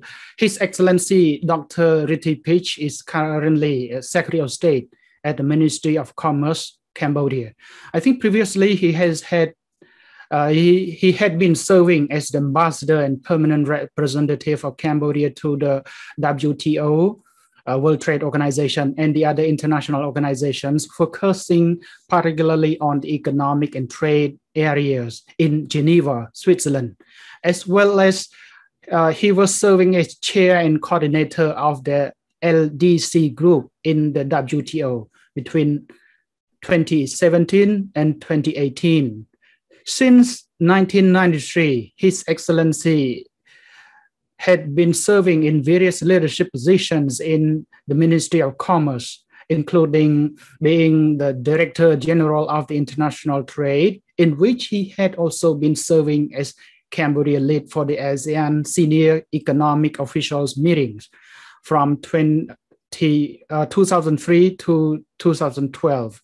His Excellency Dr. Retipich received a diploma in economics from Handel Schule Leipzig in Germany in 1988, and a doctor degree from the same university in Germany in 1992. So may I now invite on board. And the second panelist is Excellency Mr. Mainimol. He is currently a Deputy Director General at the Cambodian Chamber of Commerce, CCC. And he also served as advisor to the Ministry of Commerce of Cambodia. His Excellency Mainimol has been with the CCC for the past 11 years, and he has been working very actively and prominently in the area of private sector engagement in the ASEAN community. He has participated actively in private sector development and engaged with business community locally and internationally, such as with the Asian Business Advisory Council, East Asia Business Council, GMS Business Council, and International Business Association, and Chamber of Commerce. Prior to his engagement with the Cambodian Chamber of Commerce, he had been working with the US Embassy in Phnom Penh. He joined the National Productivity Center of Cambodia at the Ministry of Industry, Mine and Energy in 2004. So His Excellency Mainimol graduated with Master of Business Administration from Panasastra University of Cambodia in 2013, and the Bachelor degree of Business Administration from the National University of Management in 2004. The third and last but not least panelist is Dr. Lai Sok Heng. He's my friends and colleagues. Dr. Lai is currently a lecturer of applied economics at the postgraduate levels at the Royal University of Phnom Penh. He received his Doctor of Philosophy in Economics from the University of Adelaide, Australia in 2018. His research interests include international economics, development economics, and applied economics. Dr. Sok Heng has published several articles in regional and international journals and has won several essay competitions, including the Oxfam Essay Competition, Japan Fair Trade Commission Essay Contest, Toronto Center Essay Competition. So may I now invite all the panelists on board.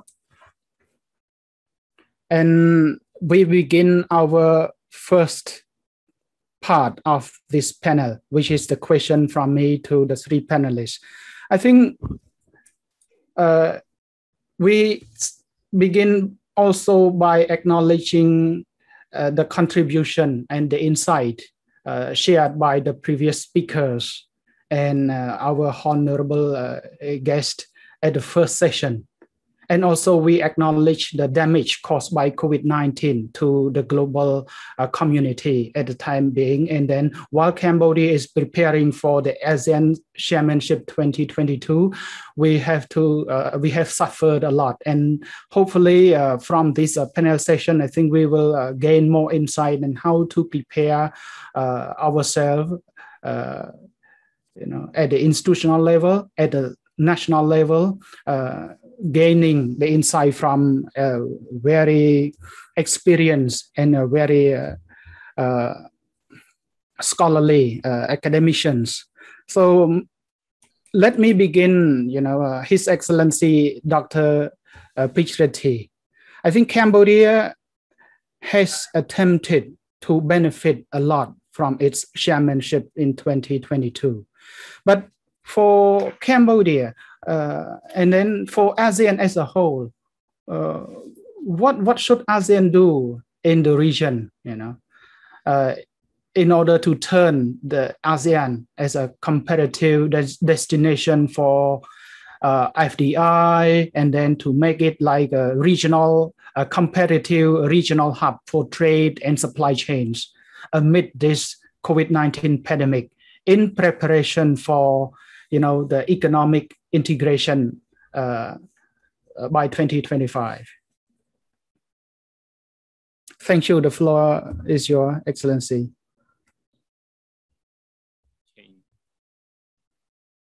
His Excellency Dr. Soksipana, Chairman of AVI, Rear Admiral Peter Kumar Tau, Director of DKI APCSS, His Excellency Patrick Murphy, U.S. Ambassador to Cambodia, Excellency, fellow panelists, moderators, distinguished guests, ladies and gentlemen. Good morning and good afternoon, wherever you are. It is my pleasure to be here with all of you this morning and to be invited to participate as one of the panelists today in this important virtual webinar about Cambodia's aspiration for a successful ASEAN Chairmanship next year, the economic community, which is jointly organized by AVI and DKI APCSS. I would like to go to answer the question. It is really a difficult question, good question. And ASEAN, I am of view that ASEAN need to continue to take measures to contain, reduce, and control the infection in ASEAN member states through vaccination program and other health measures to open up the country for economic activity as much as possible in tourism, transport, construction, manufacturing, etc., and so on. ASEAN ought to speed up vaccination across the region. Travel restriction would be much relaxed in the way that would enable the resumption of movement of natural persons. Similar to other ASEAN member states, the government of Cambodia began its free of charge large-scale vaccination campaign against COVID-19 for people from all work across the country, including diplomat officials, foreigners who reside in Cambodia. Currently, Cambodia managed to vaccinate almost 50% of the total targeted population, 10 million people from 18 years old upward. And in Phnom Penh, 99.2% of its population is vaccinated by yesterday, except those with health issues. Cambodia will finish the vaccination, finish vaccinating the targeted population by the end of October this year. Other ASEAN member states are speeding up their vaccination campaign too. This is probably one of the most important steps toward ensuring the flow of FDI in the ASEAN region during the post-COVID-19 pandemic. We need to do trade and investment promotion about ASEAN attractiveness for FDI whenever possible. This promotion is very important for prospective investors to understand situation in ASEAN by increased transparency of member states' investment rule, regulation, policy, and procedure through the publication of such information in a regular basis, making such information widely available. 2, streamlining and speeding up the administrative procedure and requirement. 3rd, adoption of digital and internet technology. 4th, single window mechanism and one-stop service. Cambodia also joined others to ensure that cross-border trade will not get disrupted by the potential COVID-19 restriction measure, especially essential goods and foodstuff and pharmaceutical products and equipment. Thank you. Thank you so much for your insight, Excellency. And then we acknowledge and then that disruptions have been going on, and then your insight with particularly to digital trade, digital connectivity in ASEAN, and also regulatory governance, and also the streamlining of all of those practices is very practical for the time being. And I'd like to link to the point Your Excellency just mentioned, and also the speaker in the first session also mentioned slightly with regard to SME development and digital trade.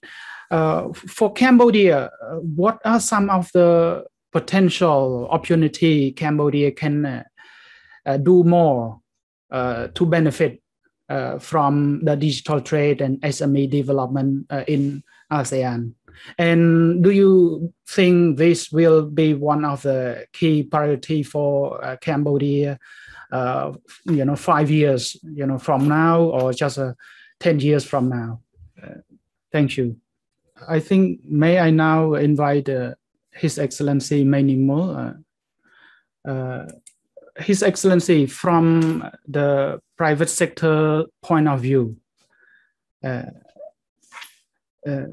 and with regard to your experience in the business community building in ASEAN and internationally, what and how has the CC been doing with regard to the promotion of business and investment, and particularly with regard to ASEAN Business and Investment Summit that is going to happen in the very near future?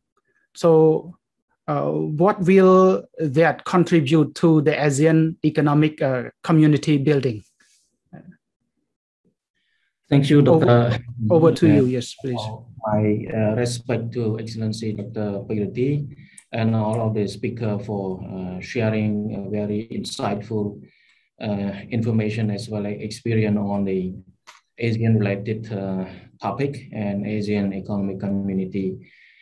From the private sector viewpoint with regard to the realization of the ASEAN economic community, I think so far what is the challenge is that most of the member states they are at different level of readiness as well as the commitment to realize it, and they have different law and regulation. So for the private sector in ASEAN, we have the ASEAN Business Advisory Council, that is the dialogue partner for the ASEAN leader. We have been doing a lot in order to support the realization of the ASEAN economic community. So since the launching of the program or the launching of this vision, the Business Advisory Council always submit the recommendation and all of the challenges that the private sector face, particularly some of the main challenges that we face in regarding to this kind of ASEAN economic community development, we face with the trade facilitation problem, and we really raise a lot of problem, and I think some of the issues have been solved, some are still in place. So with regard to the facilitation, the private sector always recommend as well as suggest the harmonization of a custom standard, and also the removal of a non-tariff barrier or non-tariff measure, and simplification of the custom process. I think this has been quite well.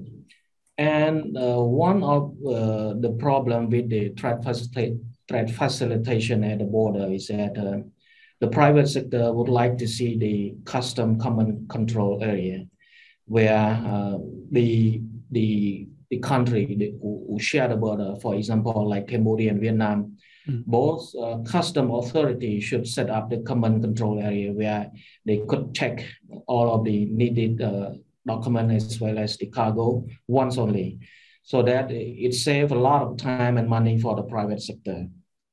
So, and some of the other problem with the trade facilitation is about the transit fee. Some of the country, they did not mention clearly the transit fee.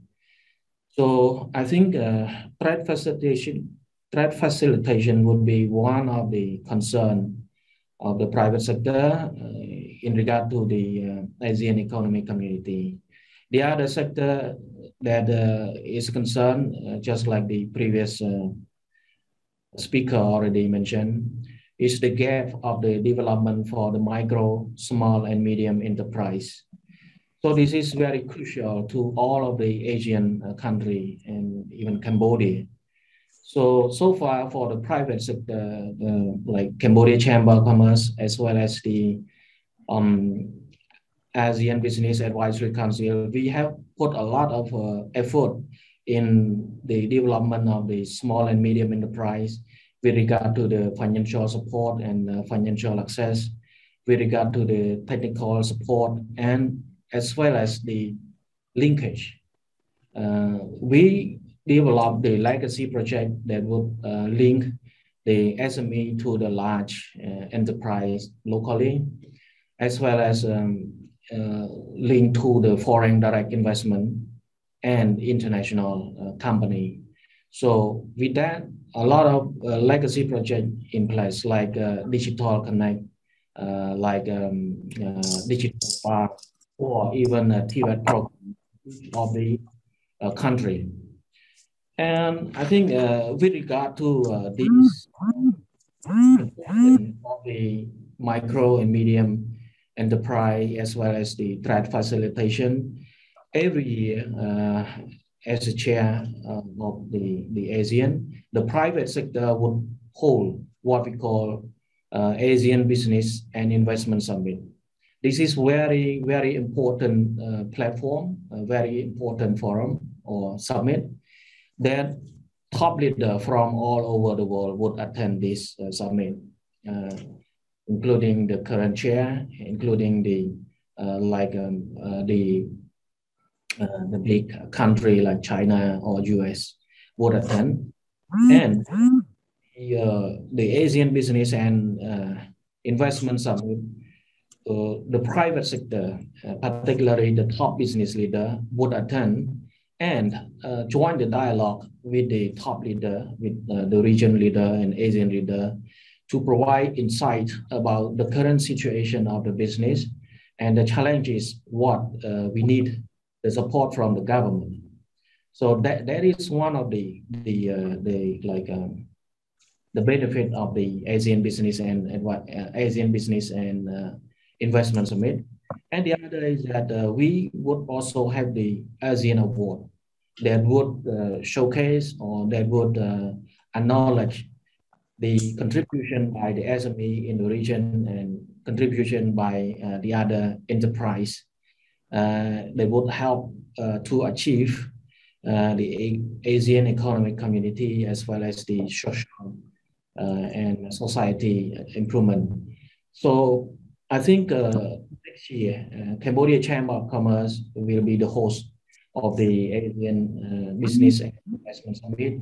And we expect for the support from all of the stakeholders, from the Ministry of Commerce, Ministry of Foreign Affairs, and all of the relevant ministry, as well as the other relevant institution and policymaker to actually make the best use of this golden opportunity.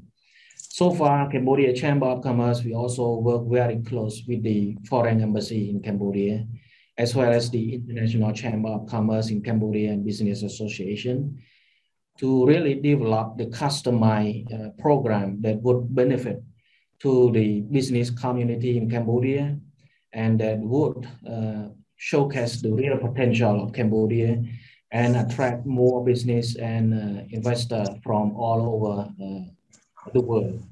And we try to develop the customized delegate book, ASEAN as well as the international delegate book that would provide them the up-to-date and insightful information about investment in Cambodia, business opportunity, and business community by each of the country like the US, India, China, or from the European. So I think this is what we have done so far, and I hope for the support from all of the stakeholders. Thank you. Thank you so much, Your Excellency. If I may wrap up your some of the important points you mentioned. Currently, trade facilitation has been an issue, and then is being one of the priorities for Cambodia, for ASEAN, to improve on this part. And the second thing, the importance of building the connection, that is, you call the linkages between SME, between small firms and big firms, between local firm in SME and then the large international firms overseas, and also, you know, the international institutional support from governments and then from other stakeholders. I think this is very important. And then may I ask you to enlighten us a little bit more with regard to the linkages, and particularly the opening up of trade, you know, of the region to the other larger mega markets like US, China, UK, the EU, Japan, Korea, for example. And currently, what do you see as the main challenges or opportunity for ASEAN to improve and then to do more in order to integrate, you know, as a region, and then in order to address some of the barrier or technical and non-technical to those mega markets? Thank you. I think for ASEAN right now, each of the country try to strengthen their production locally because of the disrupted supply chain. So somehow each of the country, they try to maintain their local capacity, try to enhance their local production. But at the same time, all of the Asian countries, particularly the manufacturing sector, they try to form up what we call Asian manufacturing network that would ally all of the Asian related manufacturer each of the country. For Cambodia Chamber of Commerce, for Cambodia, the CCC, Cambodia Chamber of Commerce, is part of the network. So we've been working so hard to actually develop the ground rule for each of the member of the network to actually help each other to support the local production in each of the Asian country.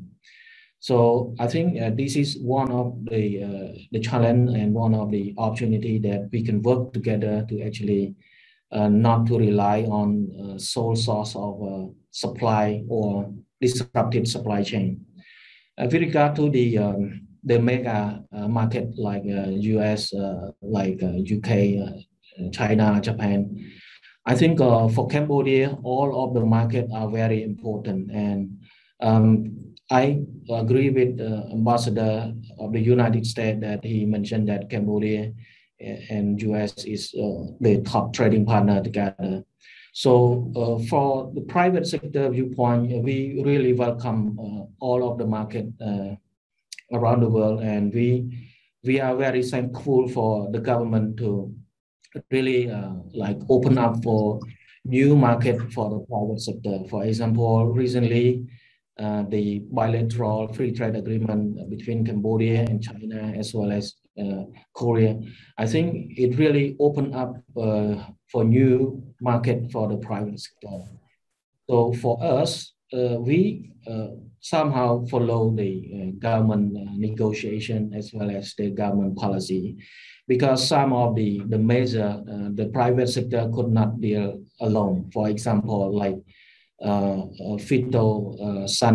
sanitary agreement or something like that. That's the government level. As long as both government agree upon each other, we can always follow it, and we can deal directly with the buyer and supplier scheme. So for the private sector viewpoint, I think all of the market are really beneficial to us, and we are ready to work on it. And the product that we export to each of the market, I think it would be differentiated. For example, like to the US, to the UK, or the European market, we would export a lot in terms of garment and textile, shoe, and clothes. But for China, we would export agriculture-related products, something like that. So in conclusion, for the private sector, we really thankful for any kind of opening up a market for us. Thank you, Excellency, for your insight. And may I now turn to Dr. Lai Sok-Heng, and my apology for keeping you waiting. Dr. Lai, I think the two panelists have touched on a number of very important points for Cambodia and as well as other ASEAN member states to do in order to deepen the integration and to fasten the integration.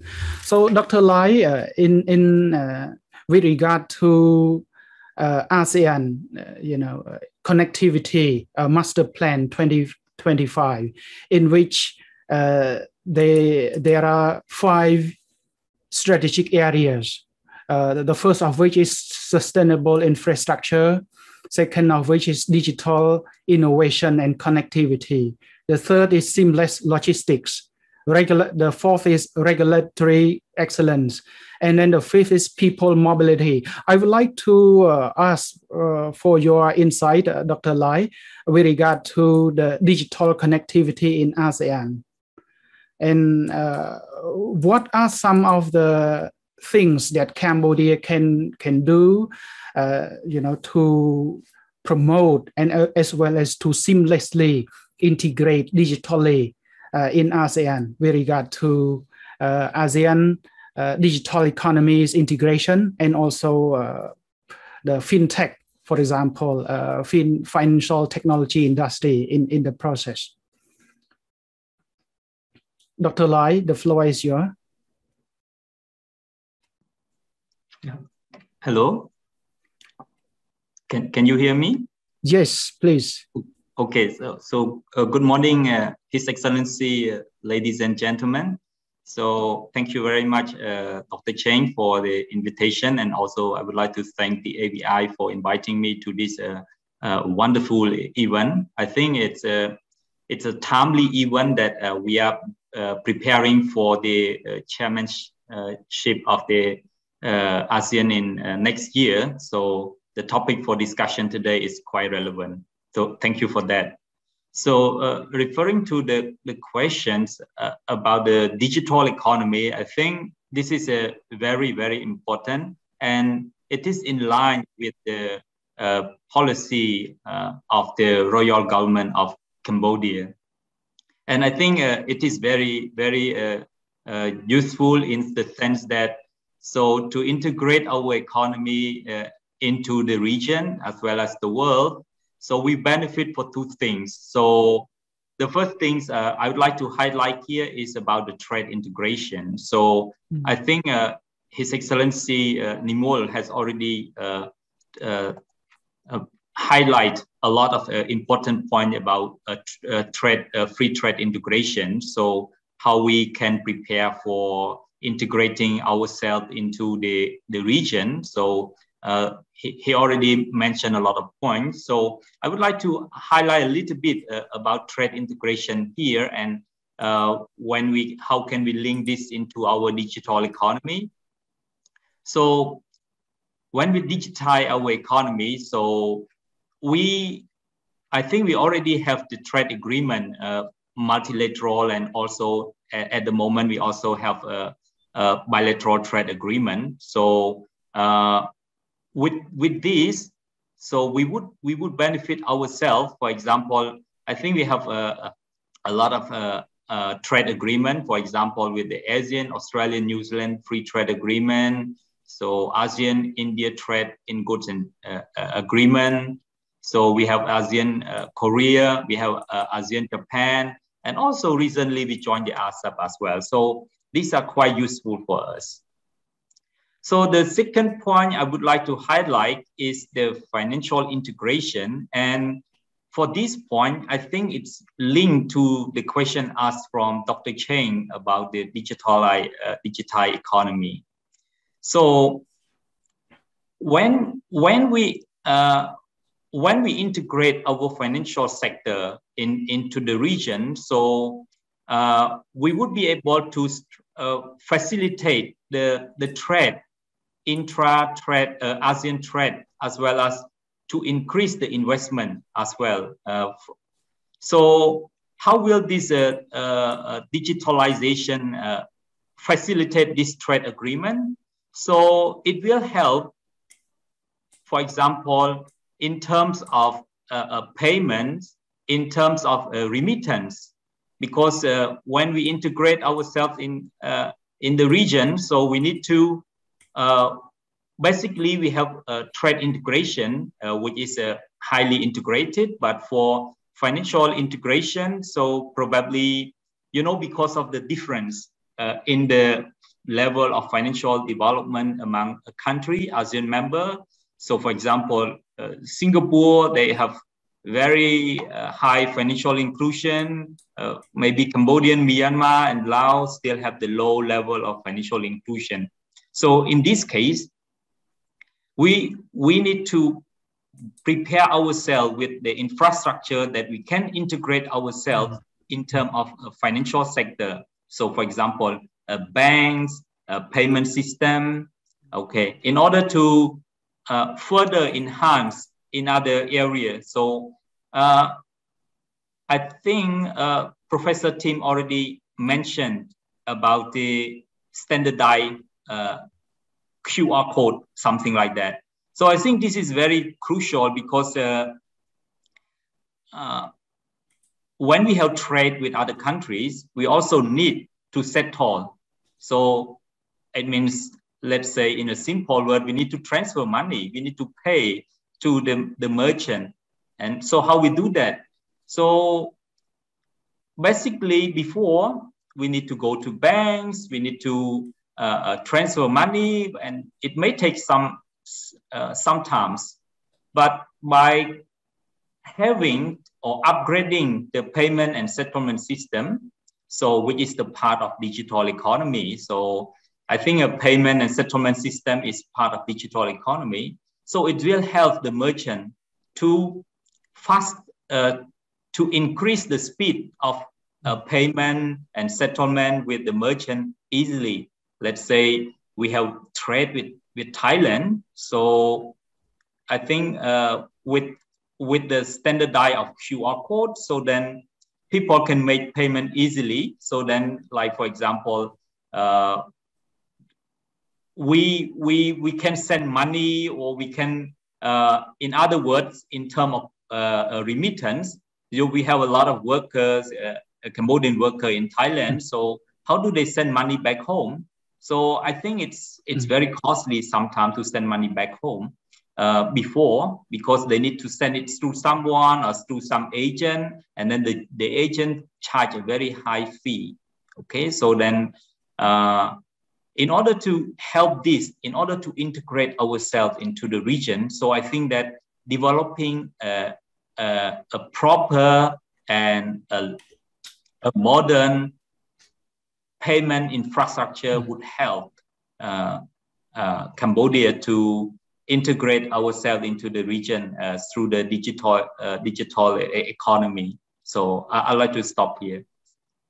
Thank you so much, Dr. Lai. I think for your insight with regard to digital connectivity and particularly the digitalization and digital transformation, process of ASEAN and what Cambodia can do in the process. And you touch on a key point is the e-payment and then the digital transfer of money, for example. And this is part of the process, that could potentially benefit everyone. So that's why we call the process of the inclusion. So not only looking at the macro level, but we also focus on the micro level. People, workers, immigrant workers working overseas could also send, and then the digital trade that is facilitated by the digital technologies in the process. And let's open the floor to the questions from the audience. So may I now invite the audience to drop their question in the drop box, in the chat box, yes.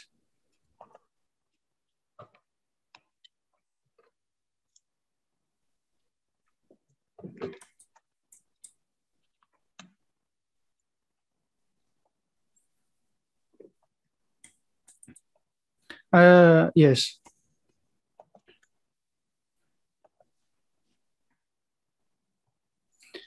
Thank you so much. I think we have one question from the audience, from Pisay Ratana Sawan. The question is, what are potential economic obstacles and problems Cambodia may have encountered during its ASEAN Chairmanship in 2022? May I give this question to His Excellency Dr. Pichiriti or Dr. Lai? Can also touch on this a little bit if you could. So the question is, what are the potential economic obstacles and problems Cambodia may have encountered during its ASEAN Chairmanship in 2022? Dr. Lai, if you are comfortable, you can provide your insight. And also His Excellency Dr. Pichiriti, maybe a few points. Over to you, please.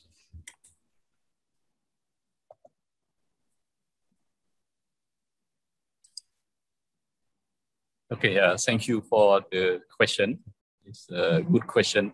I would like, as Dr. Tim, Professor Tim already said, ASEAN Economic Community was established since the end of 2015. It is a major milestone in the regional economic integration agenda in ASEAN, and offering opportunity in form of huge market of 2.6 trillion US dollar and over 650 million people. And in 2014, ASEAN Economic Community was a third large economy in Asia and seventh large economy in the world. Yeah, we have accomplished a lot. However, in my personal observation, I have noticed a couple of issues. First, the impact of COVID-19 on socio-economic development, as a key sector have been long disruption, such as trade, investment, and people mobility in the region. The uncertainty lead to more government expenditure, including stimulus and economic recovery program.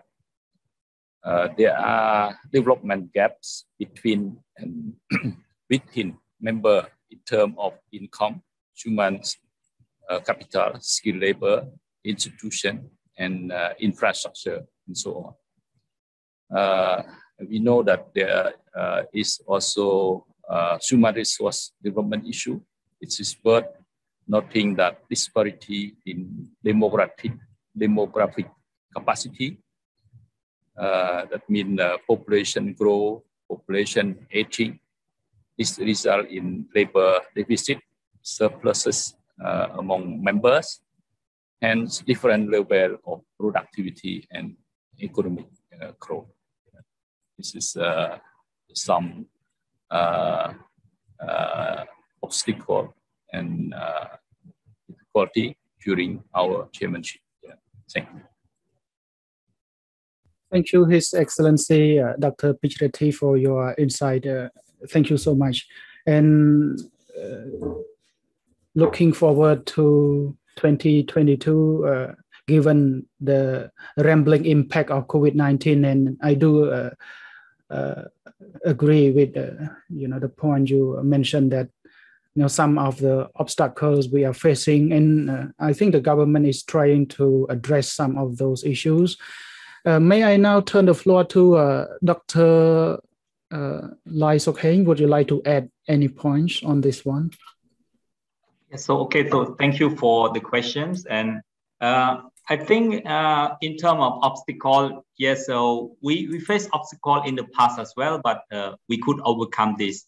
As everyone knows that Cambodia joined ASEAN in 1999, and in 2002, after 3 years, so we chaired the ASEAN for the first time. And I think during that time, it was quite challenging because it's our first time. Probably our resources could be limited. And yes, first time as a chair, there must be a lot of challenging. And of course, we could do it. And 2012, we could make it again. So in terms of obstacle, we still remain health, but I think we could still overcome it. One challenge that I would like to highlight here is not about Cambodia itself, but for the whole ASEAN as the region as a whole. So in terms of disparity and the diversity in the region, like a previous speaker already mentioned about the populations, something like that. But one thing is about the disparity in development, the level of development, the level of income. So if you look at some member of ASEAN country, which quite advanced, so quite developed, the income is so high, and some others ASEAN country, for example, Cambodia, so probably our income is low, and we have some limitation in terms of the resources, especially human resources, that could be our limitation.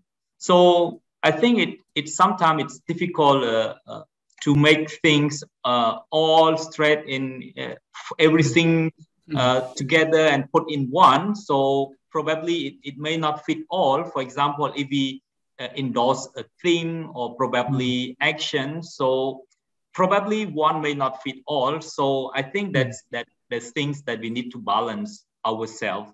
And sometimes I think the main area of focus, probably, I think for everyone, it must be true that it's about the post-COVID-19 recovery, and that's a problem for all. But other problem, like for example, if we talk about human resource development, so the level is not the same. Singapore probably high level human capital index. Some other country, Cambodia, maybe remain a low human capital index. So in coming up with any policy, any priority in terms of this, so probably it's difficult to balance. And that's why for us, we need to prepare in advance what is the main priority for next year, what should be our theme for next year as we are the chairman. So yes, that's I think that could be the challenge. That I think that's all from me. Thanks. Thank you so much, Dr. Lai, for your insight. And then the existing inequalities and existing discrepancies in terms of development level between ASEAN member states is a highlight of your talk. And yeah, I think we have been, as an ASEAN member state, we have been discussing about closing this development gap and also bringing the latecomers in ASEAN, to join fully in the integration process. But we will talk and touch on more on this later. We have about 10 more minutes before we end our second session. May I now go to another question? So from Watana Kem, the question is, how much has Cambodia prepared herself in terms of legal sector for this economic integration? And do Cambodia have enough human resources to deal with the foreign direct investment, especially in legal sector? His Excellency Maynimol, are you comfortable to share your insight on this question? Yes, thank you for the question. So from the private sector viewpoint, I think this is very good question regarding the legal sector.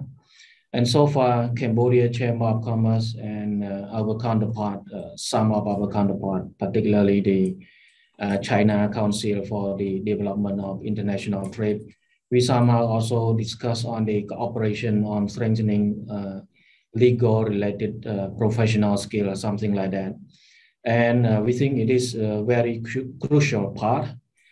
And regarding the current status, for me, I don't have the actual data insight about the current status. But what I can share is that from the Cambodia Chamber of Commerce, we work very close with our foreign counterpart, because they are the one who see the real need of the human resource in specific sector, as well as the foreign direct investment related human resource skill. So it is a common problem in Asian country with regard to the human resource shortage, as well as the skill labor, as well as the professional development. In case of Cambodia, we actually work very close with the company and enterprise. We obtain the insight from them of what are the skills that is needed for their successful business, something like that. Cambodia Chamber of Commerce, we signed the MOU of cooperation with the higher education learning or with the university. We somehow try to bridge the gap between the real skill demand and what the university would provide education or would provide the training. We also partner with our foreign company that actually provide the training needed in terms of human resource, in terms of digital marketing, in terms of fintech. So we realize that those skills are very crucial for the support industry development, as well as to support the foreign direct investment in Cambodia. Thank you. Thank you so much, Excellency. Thank you for your insight. I think we have the next question from Ms. Hamsutirot, our MC of the event today. She is also interested in the national single window for Cambodia. So may I hand over this question to His Excellency Pichirati. Are you comfortable? If you are comfortable, please share your insight and perspective on what do you think about the development of national single window in Cambodia, and what are the challenges and obstacles? What should be the positive impacts of the national single window if we successfully integrate it? Over to you, Excellency. Thank you, for your question, Mr. Sutirot. This is a good question. The national single window is managed by our custom official, but as an ASEAN official who work in this subject, this on ASEAN Economic Cooperation, I know that this is very important to develop national single window in Cambodia, and also to connect to ASEAN single window. Yeah, this is very important to facilitate trade, because when we issue certificate form D to facilitate trade among ASEAN member states to get the benefit from ASEAN free trade area. So if the certificate of origin comply with the rule of origin, that means you will get 0% tariff, no charge on the border when you import the tariff to the country. And facilitation through ASEAN single windows is very important. And therefore, Cambodia developed the national single window and also already in operation to connect with ASEAN single window. So this is very important to facilitate trade among ASEAN member states because we exchange the certificate of origin through the ASEAN single window, and custom official can look at the document, the certificate, and the attached document, and be ready to let the good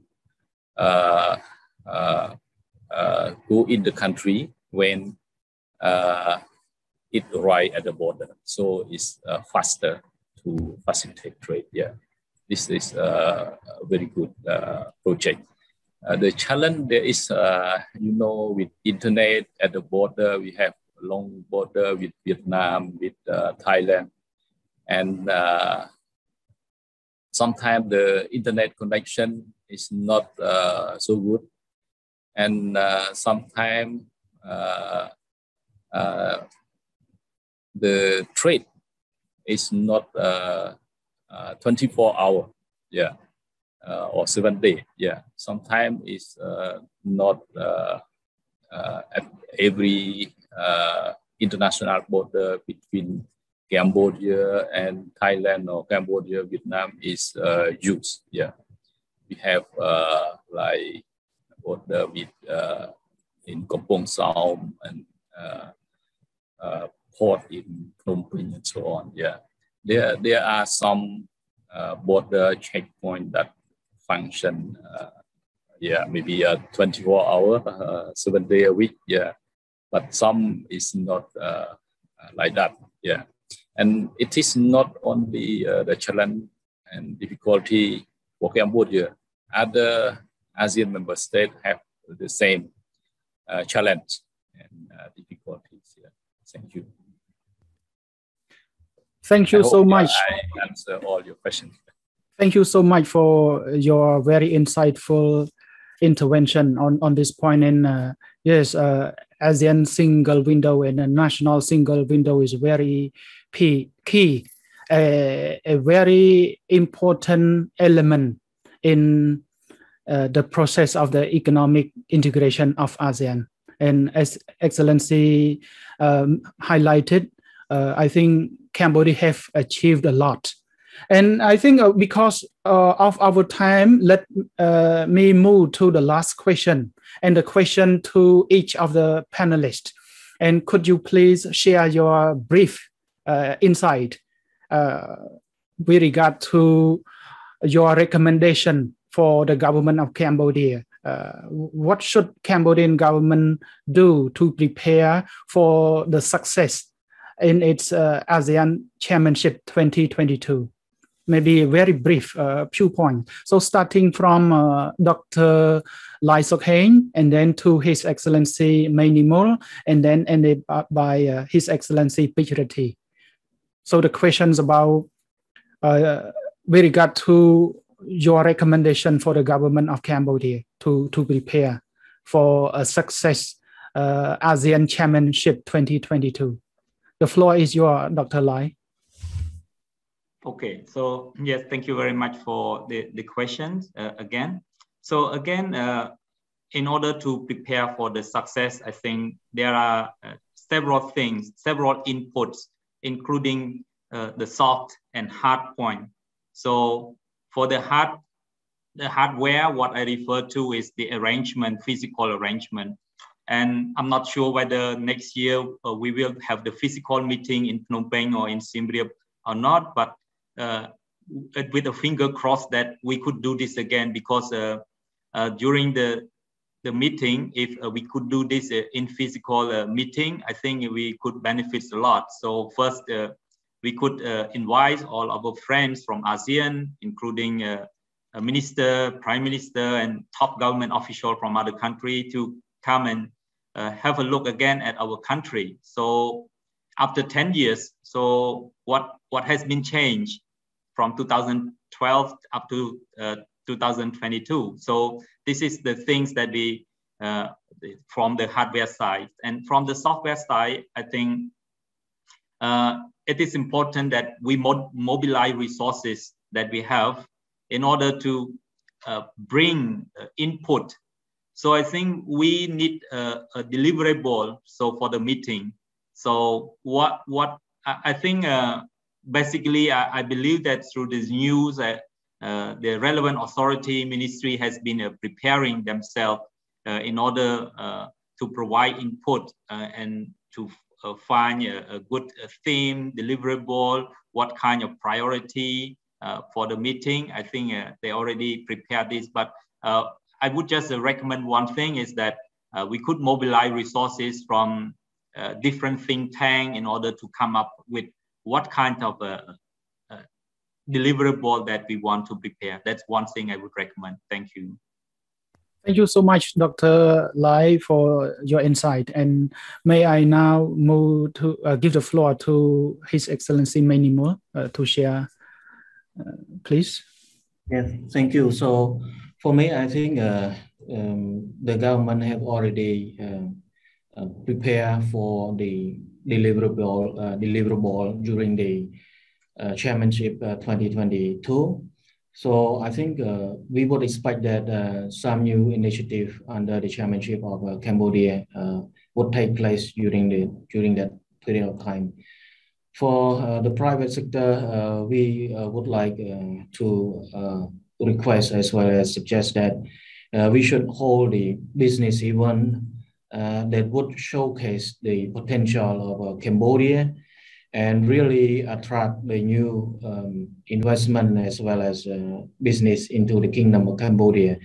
Because I think during the 2022, a lot of top business leaders would spotlight on Cambodia development, and if the situation allow, I think if they could actually visit Cambodia, that would be the best scenario, because whenever they visit Cambodia, they would realize the true potential of Cambodia, and they would know where to invest. So for us, I think in terms of the achievement, in terms of the result from the ASEAN Summit, more investment, more trade, more tourists, more business would be beneficial to the society, beneficial to the private sector. So I would suggest that the private sector and the government, we should work really close with each other and keep the dialogue mechanism to actually support each other and make a really, really good business and investment related event. Thank you. Thank you so much, Excellency, for your insight. And may I now give the floor to His Excellency Pichirati for your insight. Excellency, the floor is you. Yes, thank you for your question. It's a really interesting question. So you may remember Professor Tim Bora about the structure of ASEAN. You have ASEAN Summit, you have ministerial meeting, you have ASEAN Senior Official Meeting. So this is the structure.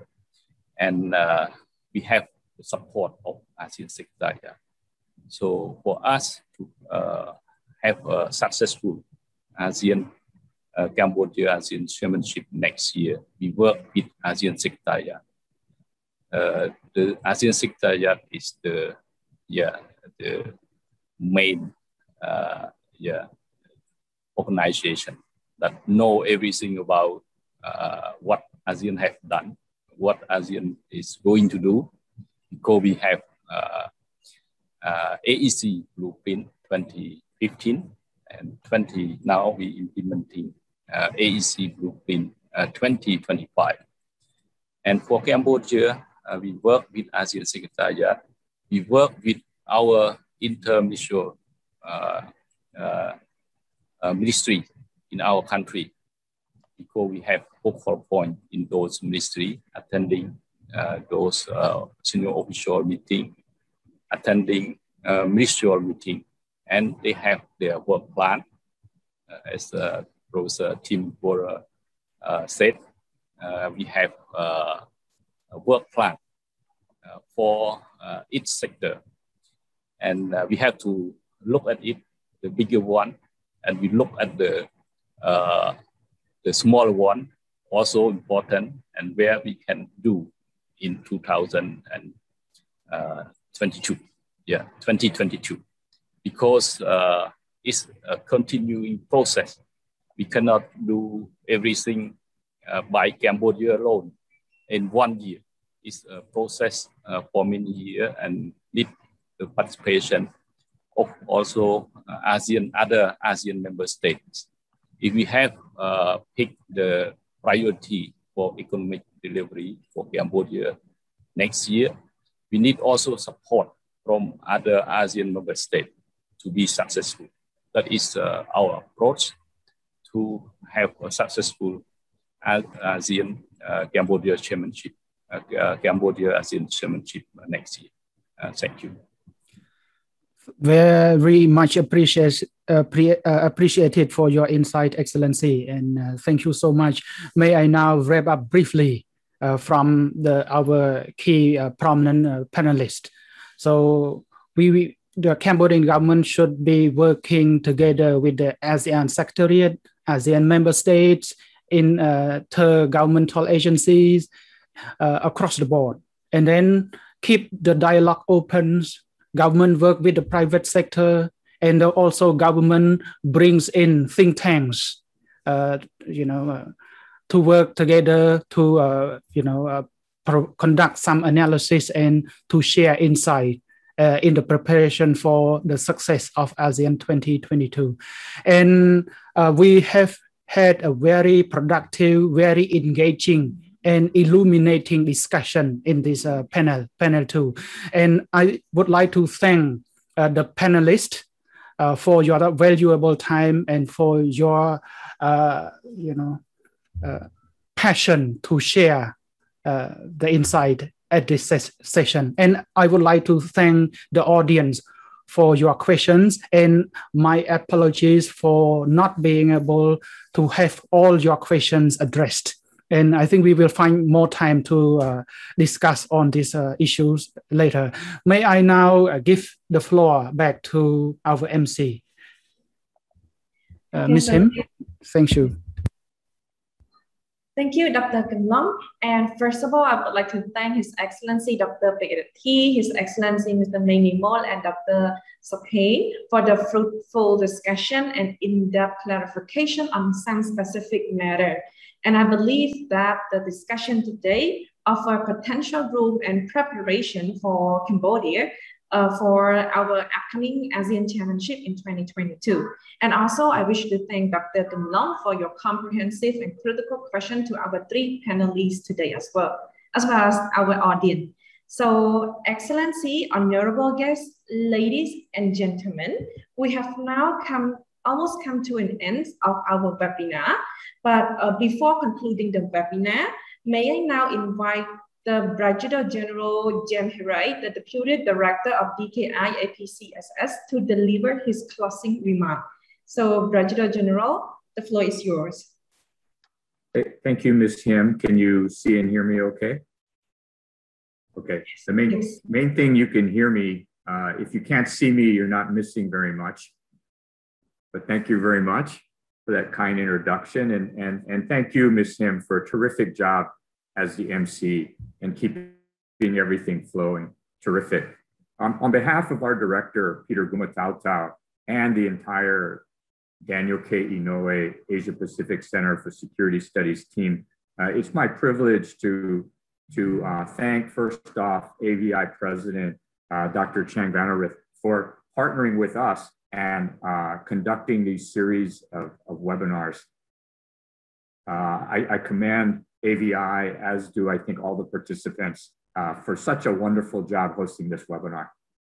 And for the distinguished panelists that were already recognized, thank you very much for sharing your insights and your expertise. And I agree, you shared pragmatic advice with passion.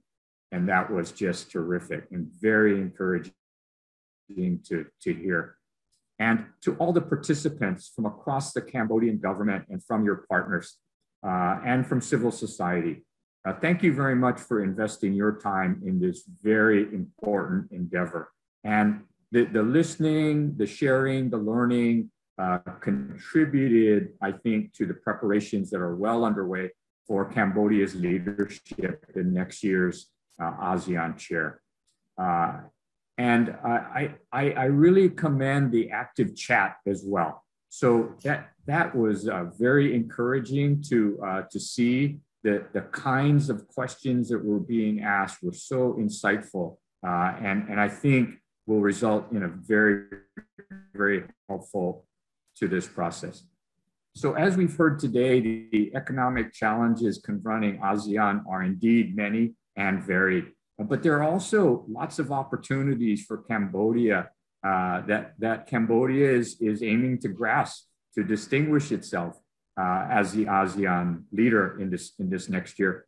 And we at DKI APCSS, and if I could boldly also speak for Ambassador Murphy, we are confident that Cambodia will rise to the challenge and steer ASEAN safely and successfully to a stronger economic community. And so for all who wish ASEAN well, which includes the United States, we stand ready to support Cambodia in this very important role. And I would be remiss if I did not highlight AVI Chairman Dr.